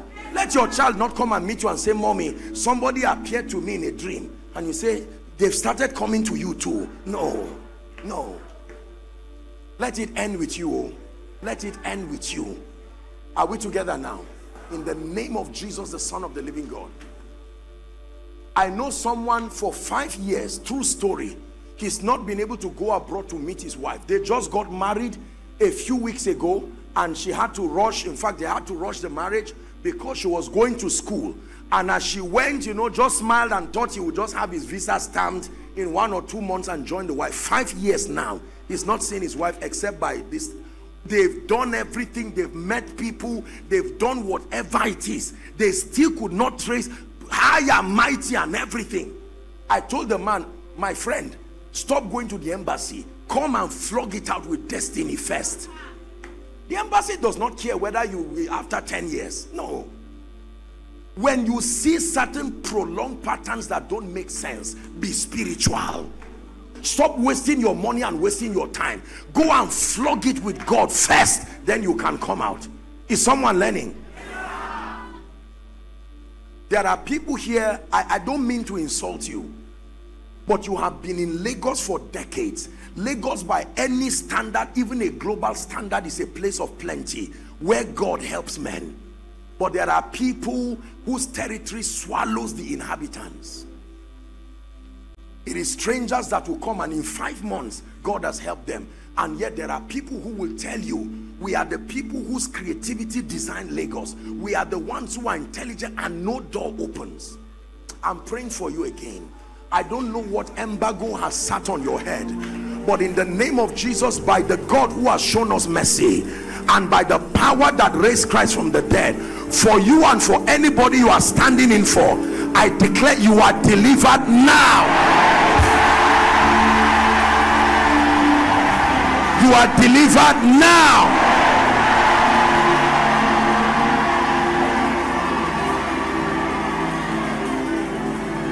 Hallelujah. Do you know there are spirits that stop you from identifying those that will be rising, so that you are not part of their lives? Do you know, with all due respect and with every sense of humility and responsibility, there are people who are in my life today, they were in my life before, and because of that sacrifice, I've made a covenant with myself and my destiny that for as long as I'm alive, they will not beg for bread. Do you know that God can connect you to strategic people, but there are spirits that can make you drive the most important people in your life just before God lifts them, and they will forget. Imagine if Judas was just patient. What is 30 shekels? If he was patient for just one more week, he would have become an apostle. One more week, he would have become an apostle. But for 30 shekels that he did not use, there are some of you right now, the next CEO, the next apostle, the next prophet is close to you, but there are spirits that will drive you from a relationship with them. And when they rise, have you heard people who say, I know this, the minister of this was my friend, this one, but something kept diverging good people away from your life and will only leave troublemakers in your life. Anyone in your life right now that is not of God, anyone in your life programmed by darkness to cause you pain, to recycle sorrow in your life, this night in the name of Jesus, I separate them from you forever. I separate them from you forever. I separate them from you forever.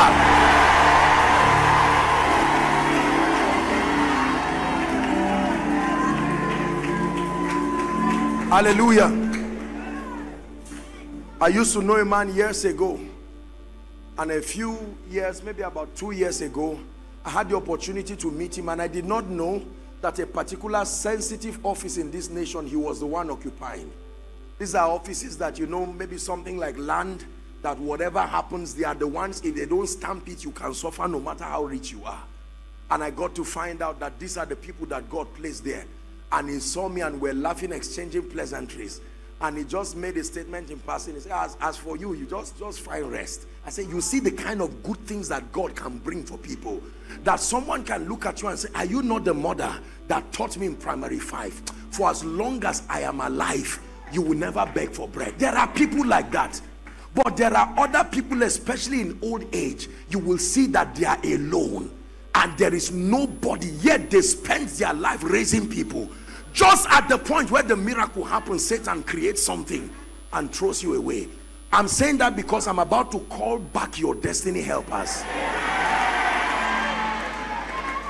If there is anyone in your life, please hear me, that has been ordained by God to help you rise or to stay with you, whether in government, whether spiritually, in the name of Jesus, whatever has taken them out of your life, by the mercy of the God of David, may they be restored now. May they be restored now. May they be restored now.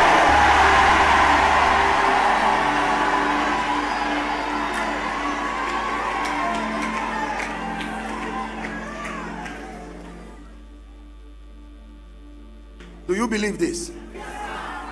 Hallelujah. The Lord is asking me to pray. I'm going to be praying for the sick now. The Lord is asking me to pray for someone. I don't know if it's you or someone related to you who is having kidney problem. I'm talking of a verified kidney issue.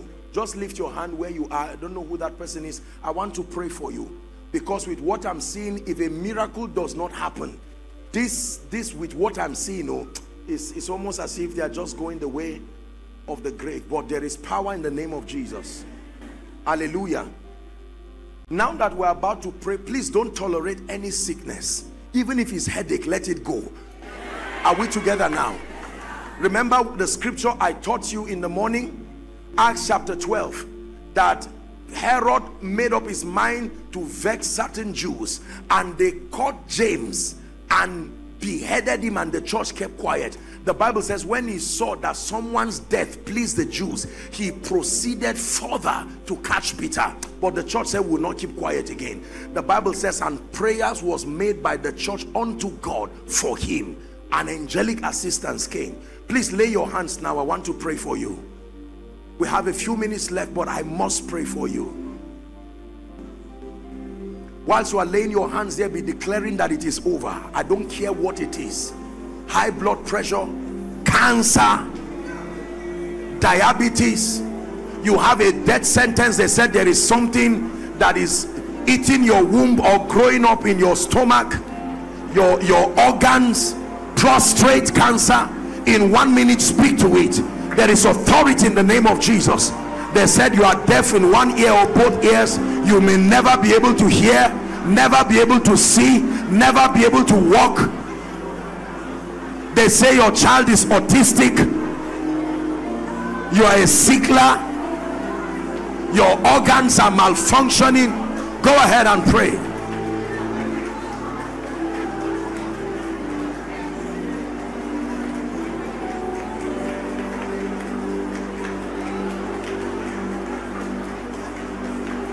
I sing praises to your name. Keep praying.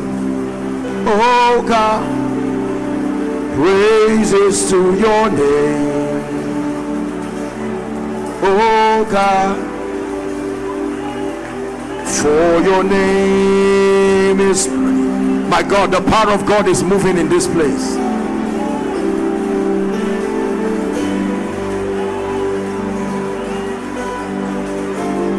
I sing praises to your name. Oh God, praises to your name. Oh God, for your name is great and greatly to be praised. Where's Judy K? Come and sing a song for me. And I see hallelujah, and I see hallelujah, Jehovah. Where you are, oh where you are, you must and I see hallelujah, and I see hallelujah. Find a key for her and let her sing that song. I want to pray for the sick now. Please, I want you to believe the power of God is in this place right now. I want to pray that devil of darkness is about to leave you right now. And while you are standing, you can stand in for your children also.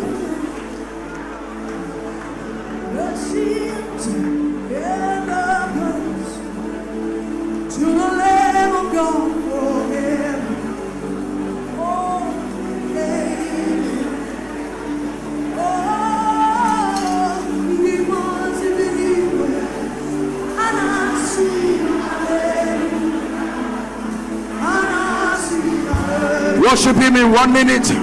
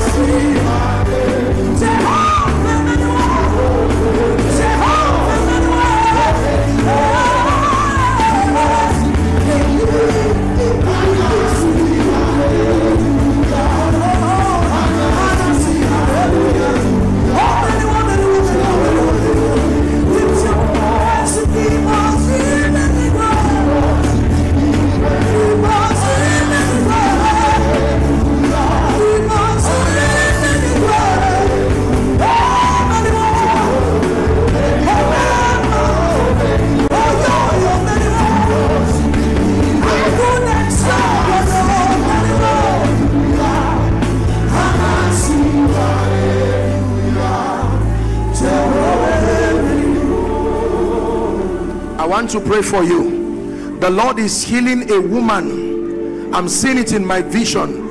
You have had literally the issue of blood. You have been bleeding for a long time. This thing has caused a serious problem in your body. The power of God is touching you right now.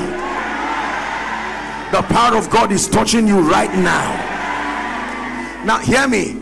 Anyone here with any blood related disease, whether cancer or HIV, anything related to the blood, hepatitis, in the name of Jesus, I stand upon the grace of the angel in this house and I decree and declare, every planting that is not by God, we flush it out of your body now. We flush it out of your body now. The Lord is showing me a gentleman. You have something that looks like a boil, not directly in your armpit, but just somewhere here. It's like a swelling. I don't know what it is, but I need to pray for you in the name that is above all names. Wherever you are, by the power that raised Christ from the dead, be healed now. Anyone with any growth in your abdominal region, I don't care what it is called, fibroid, whatever, help them. My God, please help them. The power of God is coming on them now. Please help them in the name of Jesus. Help this woman, please. Right now, God is removing it. Removing it now. Removing it now. Removing it now. You believe me, my God is removing it now. Let that devil leave your body now in the name of Jesus Christ.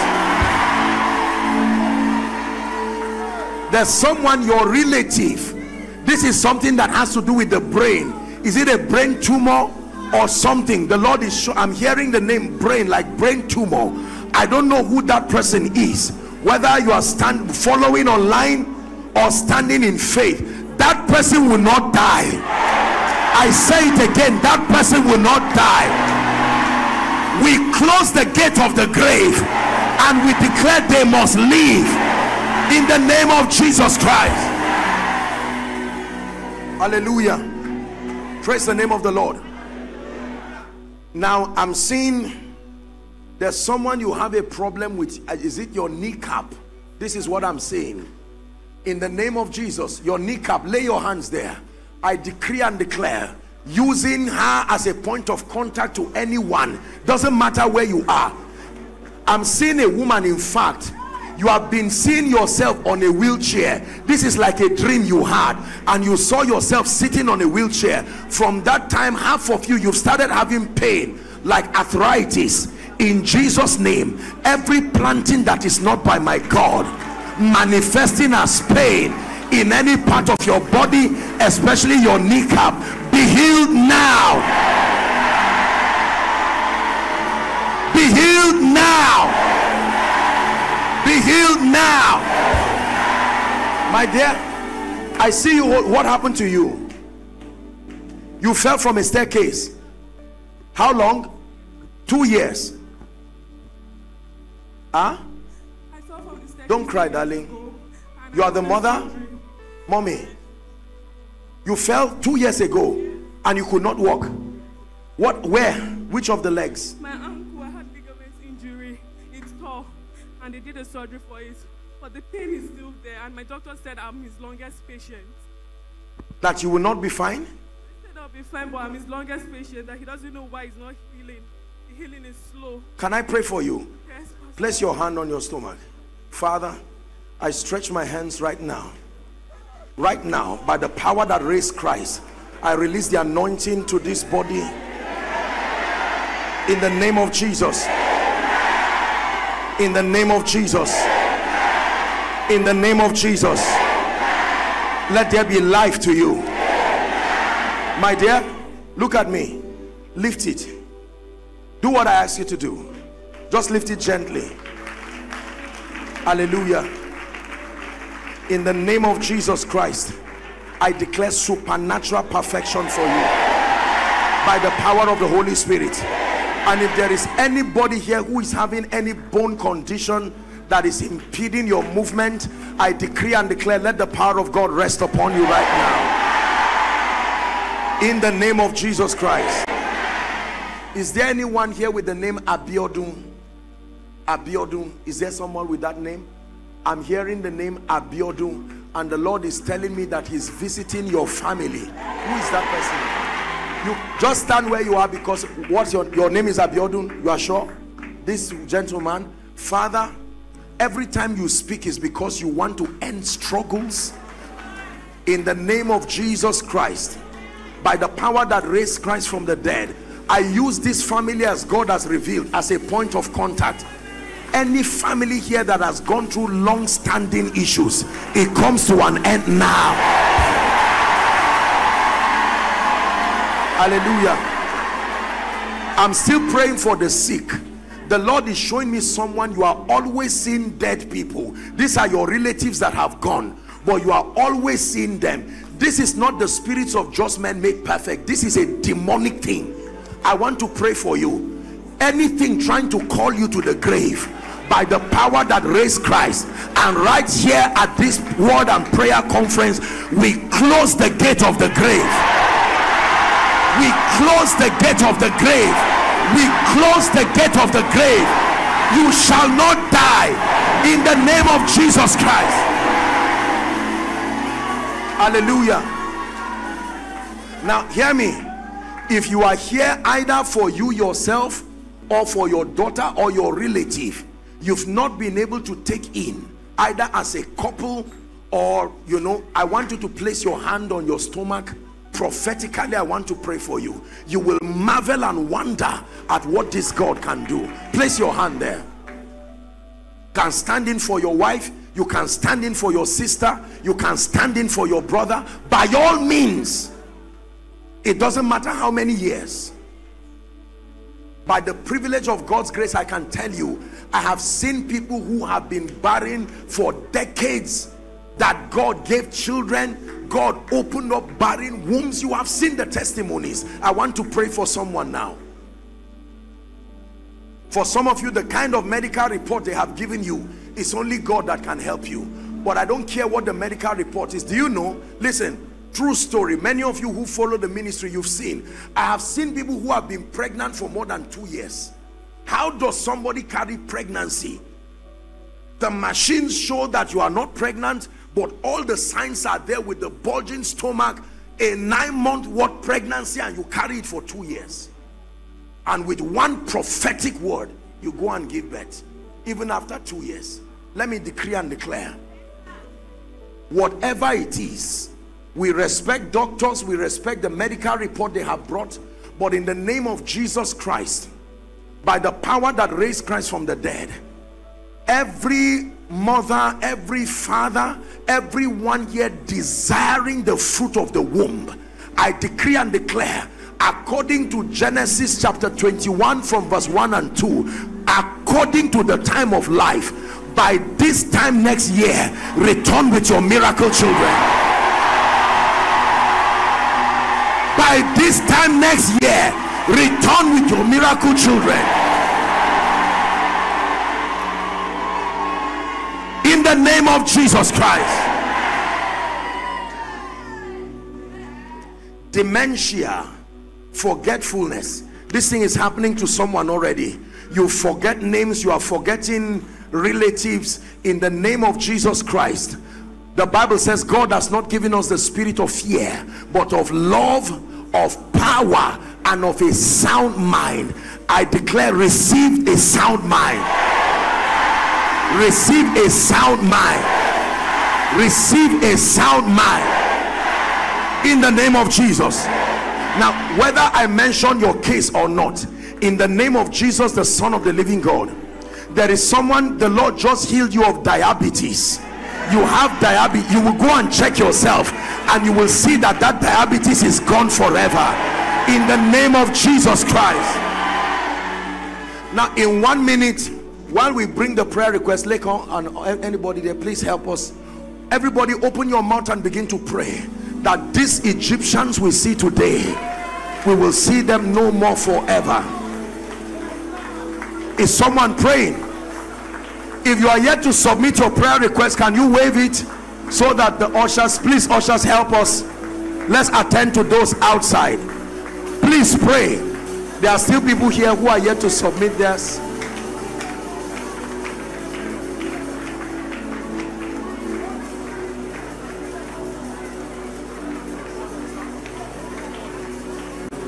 No problem, we'll just leave them in there. Something more than gold. I've got something more than gold. Something more than gold. I've got something more than gold. If all I have is Jesus, I've got something more than gold. I will tell it to the world. Jesus is more than gold. Lift your hands and sing it. Something more than gold. I've got something more than gold.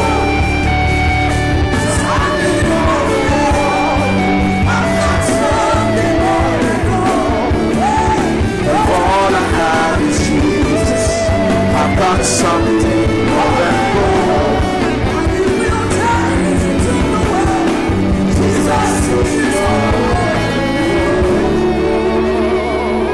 Can we start to pray?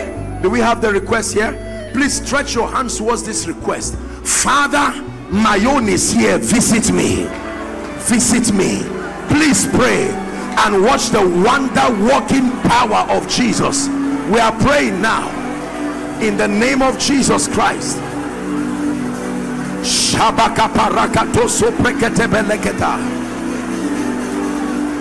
Someone is praying.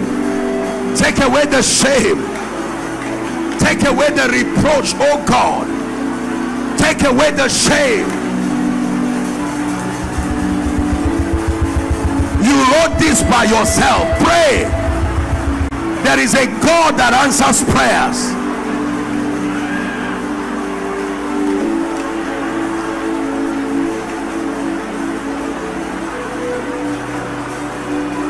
For your business, for your spouse, for your children, for your ministry. Oh, pray. New heritage in the name of Jesus.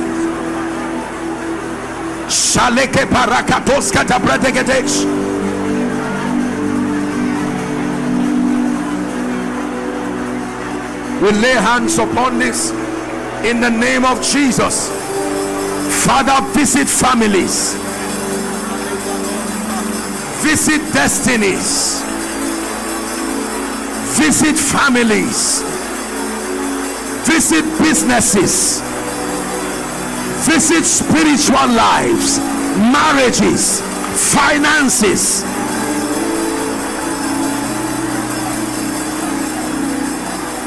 Visit academics. In Jesus' name I pray. Hallelujah. Do you know why I love to pray on requests like this? And graciously we thank the Reverend for allowing this to happen. This is the most accurate representation of your desires. No matter how much we prophesy, we only see in part.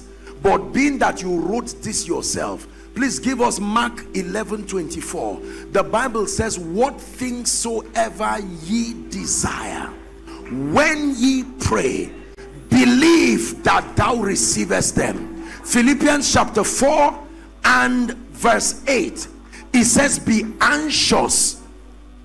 Philippians 4:8, be anxious. Oh, verse 6, my apologies, 6, be anxious for nothing, but in everything by prayer and supplication with thanksgiving.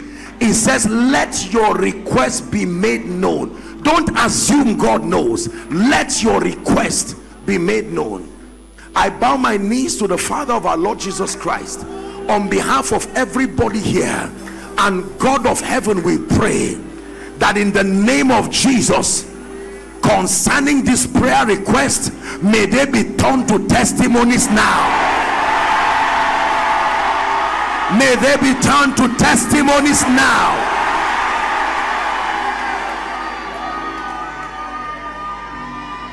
Let there be all kinds of miracles in this place. Marital miracles, financial miracles, miracles in your spiritual life, career miracles, establishment miracles, healing miracles, deliverances, breakthroughs, restoration in the name of Jesus Christ.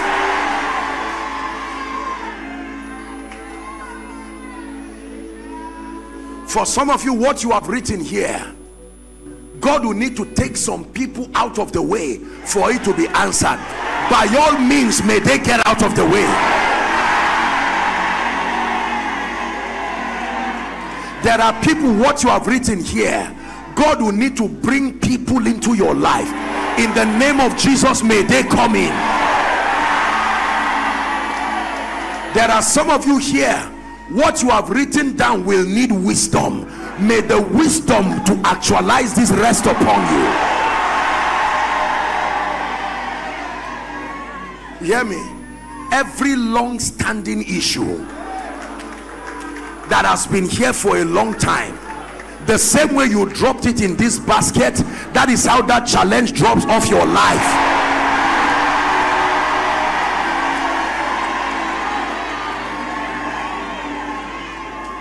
In the name of Jesus Christ. Therefore I declare that these Egyptians you see today, may you see them no more forever. May you see them no more forever. May you see them no more forever. Now I want to speak over your life, and I want you to please listen. This is the final stage of this impartation, and then you will, I want to declare favor upon you, and I want you to believe it. The grace for favor is real, and it can be transferred. In the name of Jesus, even at these times that we live in, there are many of you who need this grace for favor as a bailout system. In the name of Jesus, may my God, who is also your God, release that grace upon you. Hallelujah. Now, if you came with any point of contact, any document, whatever it is, just lift it prophetically. I want to speak over it once and for all. Don't worry, if you don't have anything, you can just stand in faith. Anything at all, you must come and testify on this altar. I decree and declare the works of your hands, whether it's your CV, your certificate, I don't know what has come upon it that is bringing negative reports, negative results, but in the name of Jesus, let an anointing come upon it now. Let an anointing come upon it now. For some of you, these documents you are lifting, go and bring results with them. The photos of your family members you are lifting, may God visit that family. In the name of Jesus. Whatever it is you desire as touching these points of contact that is consistent with the will of God, may God make it happen for you. In the name of Jesus, may God make it happen for you. And for those of you who have applied for jobs, applied for projects, and yet you've not been attended to, in the name of Jesus, let the book of remembrance for your sake be opened this night. Let it be opened this night. In the name of Jesus. Hallelujah. Finally, there are people here whose spiritual lives have gone down. You need to receive this impartation. There are people who you want to pray, but the grace is not there. 5 minutes, 10 minutes, and you are tired, you are weary. The grace to travail until you contact power is not there. There are those who want to study the word, but there are all kinds of distractions. I hope you know, for everything you have shouted amen to, if it's minus your spiritual health, you did not receive much. I hope you know that. Hallelujah. In order of priority, the richest impartation tonight is that which makes for a robust and an effective spiritual life. There are some of you, the grace to fast is not there. If you are not fasting, you can stay a whole day without eating, but the moment you say I want to fast, by 9 you are sweating already. No, that is an attack. You can't be strong that way.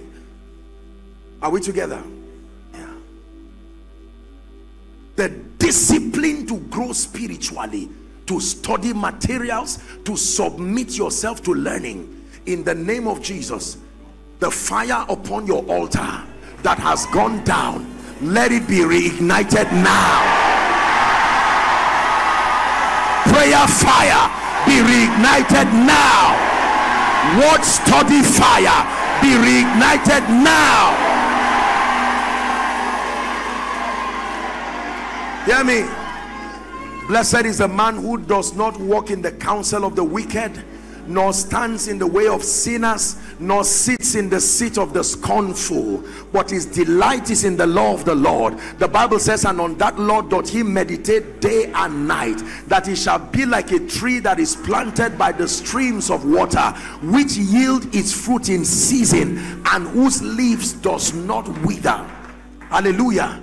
I pray for you, any wrong association misleading you, pushing you away from the things of God, after this conference, be restored to the right relationships.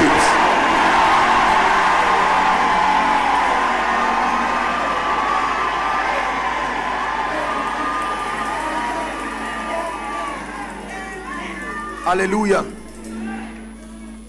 If the call of God is upon your life, you know you are being trained by God. There is a call, a ministerial call upon your life, and yet you do not know how to even navigate your way. I want to pray for you. The unction and the mantle. There is a generation that must serve God generationally. I'm not talking about a few people out of a crowd of many. In the name of Jesus, everyone who came here trusting God for an upgrade in grace, that there are certain anointings and graces you so desire. I stand as one who has been helped by God, and I declare unto you, the graces you so desire, receive them now. Receive them now. Receive them now. Receive them now. Receive them now. Receive them now. Receive them now. In the name of Jesus Christ.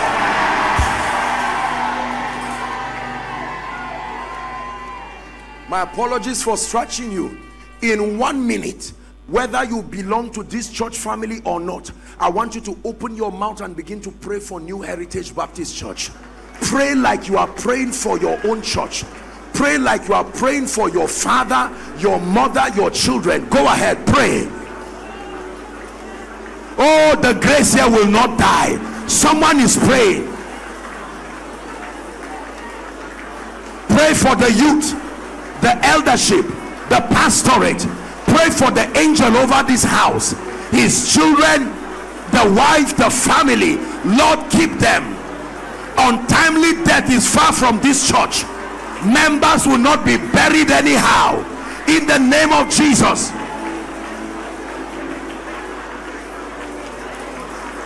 Increase on all sides.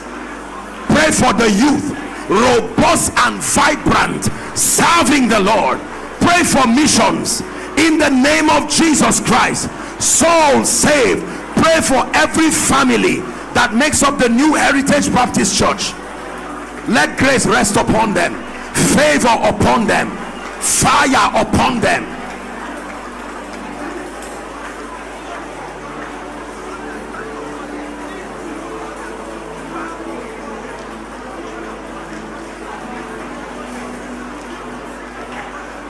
For in Jesus' matchless name we have prayed.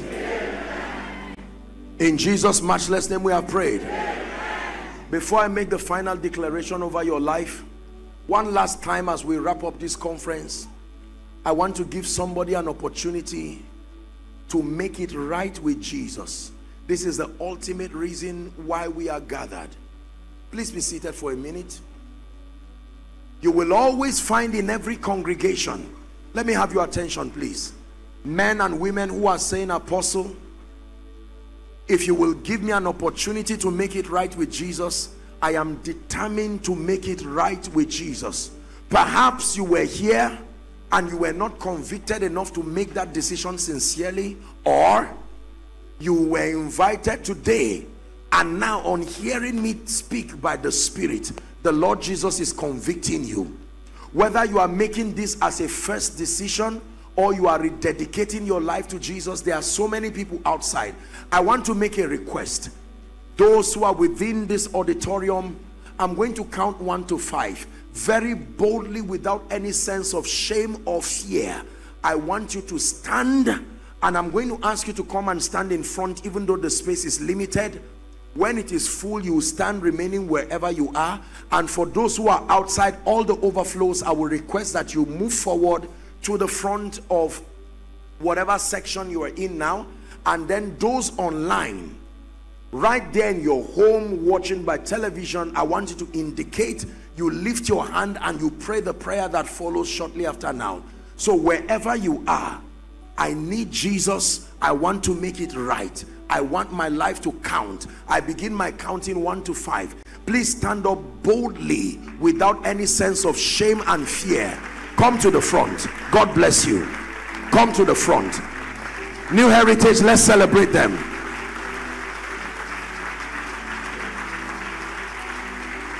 Come. 2.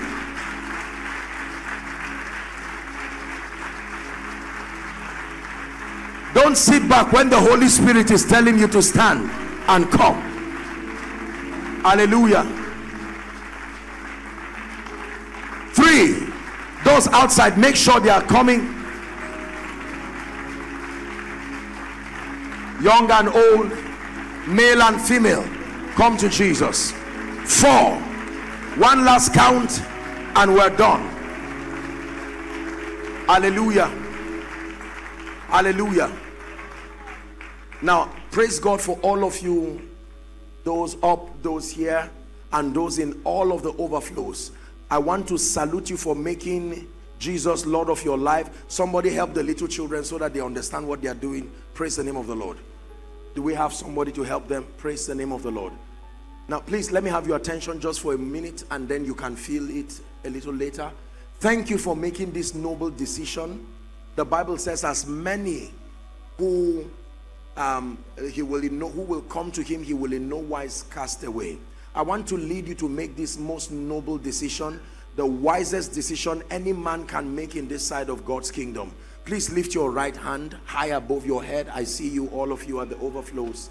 And then those outside, say, Lord Jesus, tonight I have heard your word. I believe that you died for me. I believe that you rose again for my justification. Right now, I receive Jesus into my heart as my Lord, my Savior, and my King. I declare that the power of sin, Satan, hell, and the grave is broken over my life. From tonight and forever, I am a child of God, washed by the blood of the Lamb. Let me pray for you now. Heavenly Father, thank you for these precious people. They have come declaring your lordship over their lives. I pray in the name of Jesus Christ that you honor their confessions of faith, and by the authority of Scripture, we call you bona fide recipients of the life of God. From tonight, the grace to live the victorious Christian life is imparted upon you. You go forward ever and backward never. I call you the righteousness of God in Christ Jesus. The power to live a victorious life is released upon you in Jesus' matchless name. Now you'll be given a card. There is a card you're going to be given by the counselors. Please do well to fill. Some of our little children, help them fill it, or you can just carry them somewhere and let them understand what they've done. And for those of you who are here and outside, may the Lord bless you. Please fill it legibly. Make sure you leave your contact in case they want to reach you. Hallelujah. May the Lord bless you. When you are done, please submit it to a counselor, and then you are back to your seat. Praise the Lord. Have you been blessed tonight? Hallelujah. Hello. Scriptures exhort us from the book of Proverbs. It says, my son, attend to my sins Incline thy ears to my words. Let them not depart from thy eyes, and keep them in the midst of thee. As you have listened to this message, we believe that you are going to reap the blessings thereof if you attend to these words as well. That you will keep these words in the midst of your heart. That no matter the circumstance, your eyes are going to be fixed on these words. And as you have been blessed, we will tell you to share this message. Be an evangelist by sharing to others to be blessed. And then subscribe to this channel for us, because we have loads of videos, we have loads of content that is going to make you blessed, that is going to set you on course, that is going to set you ablaze. And don't forget to like for us. Thank you.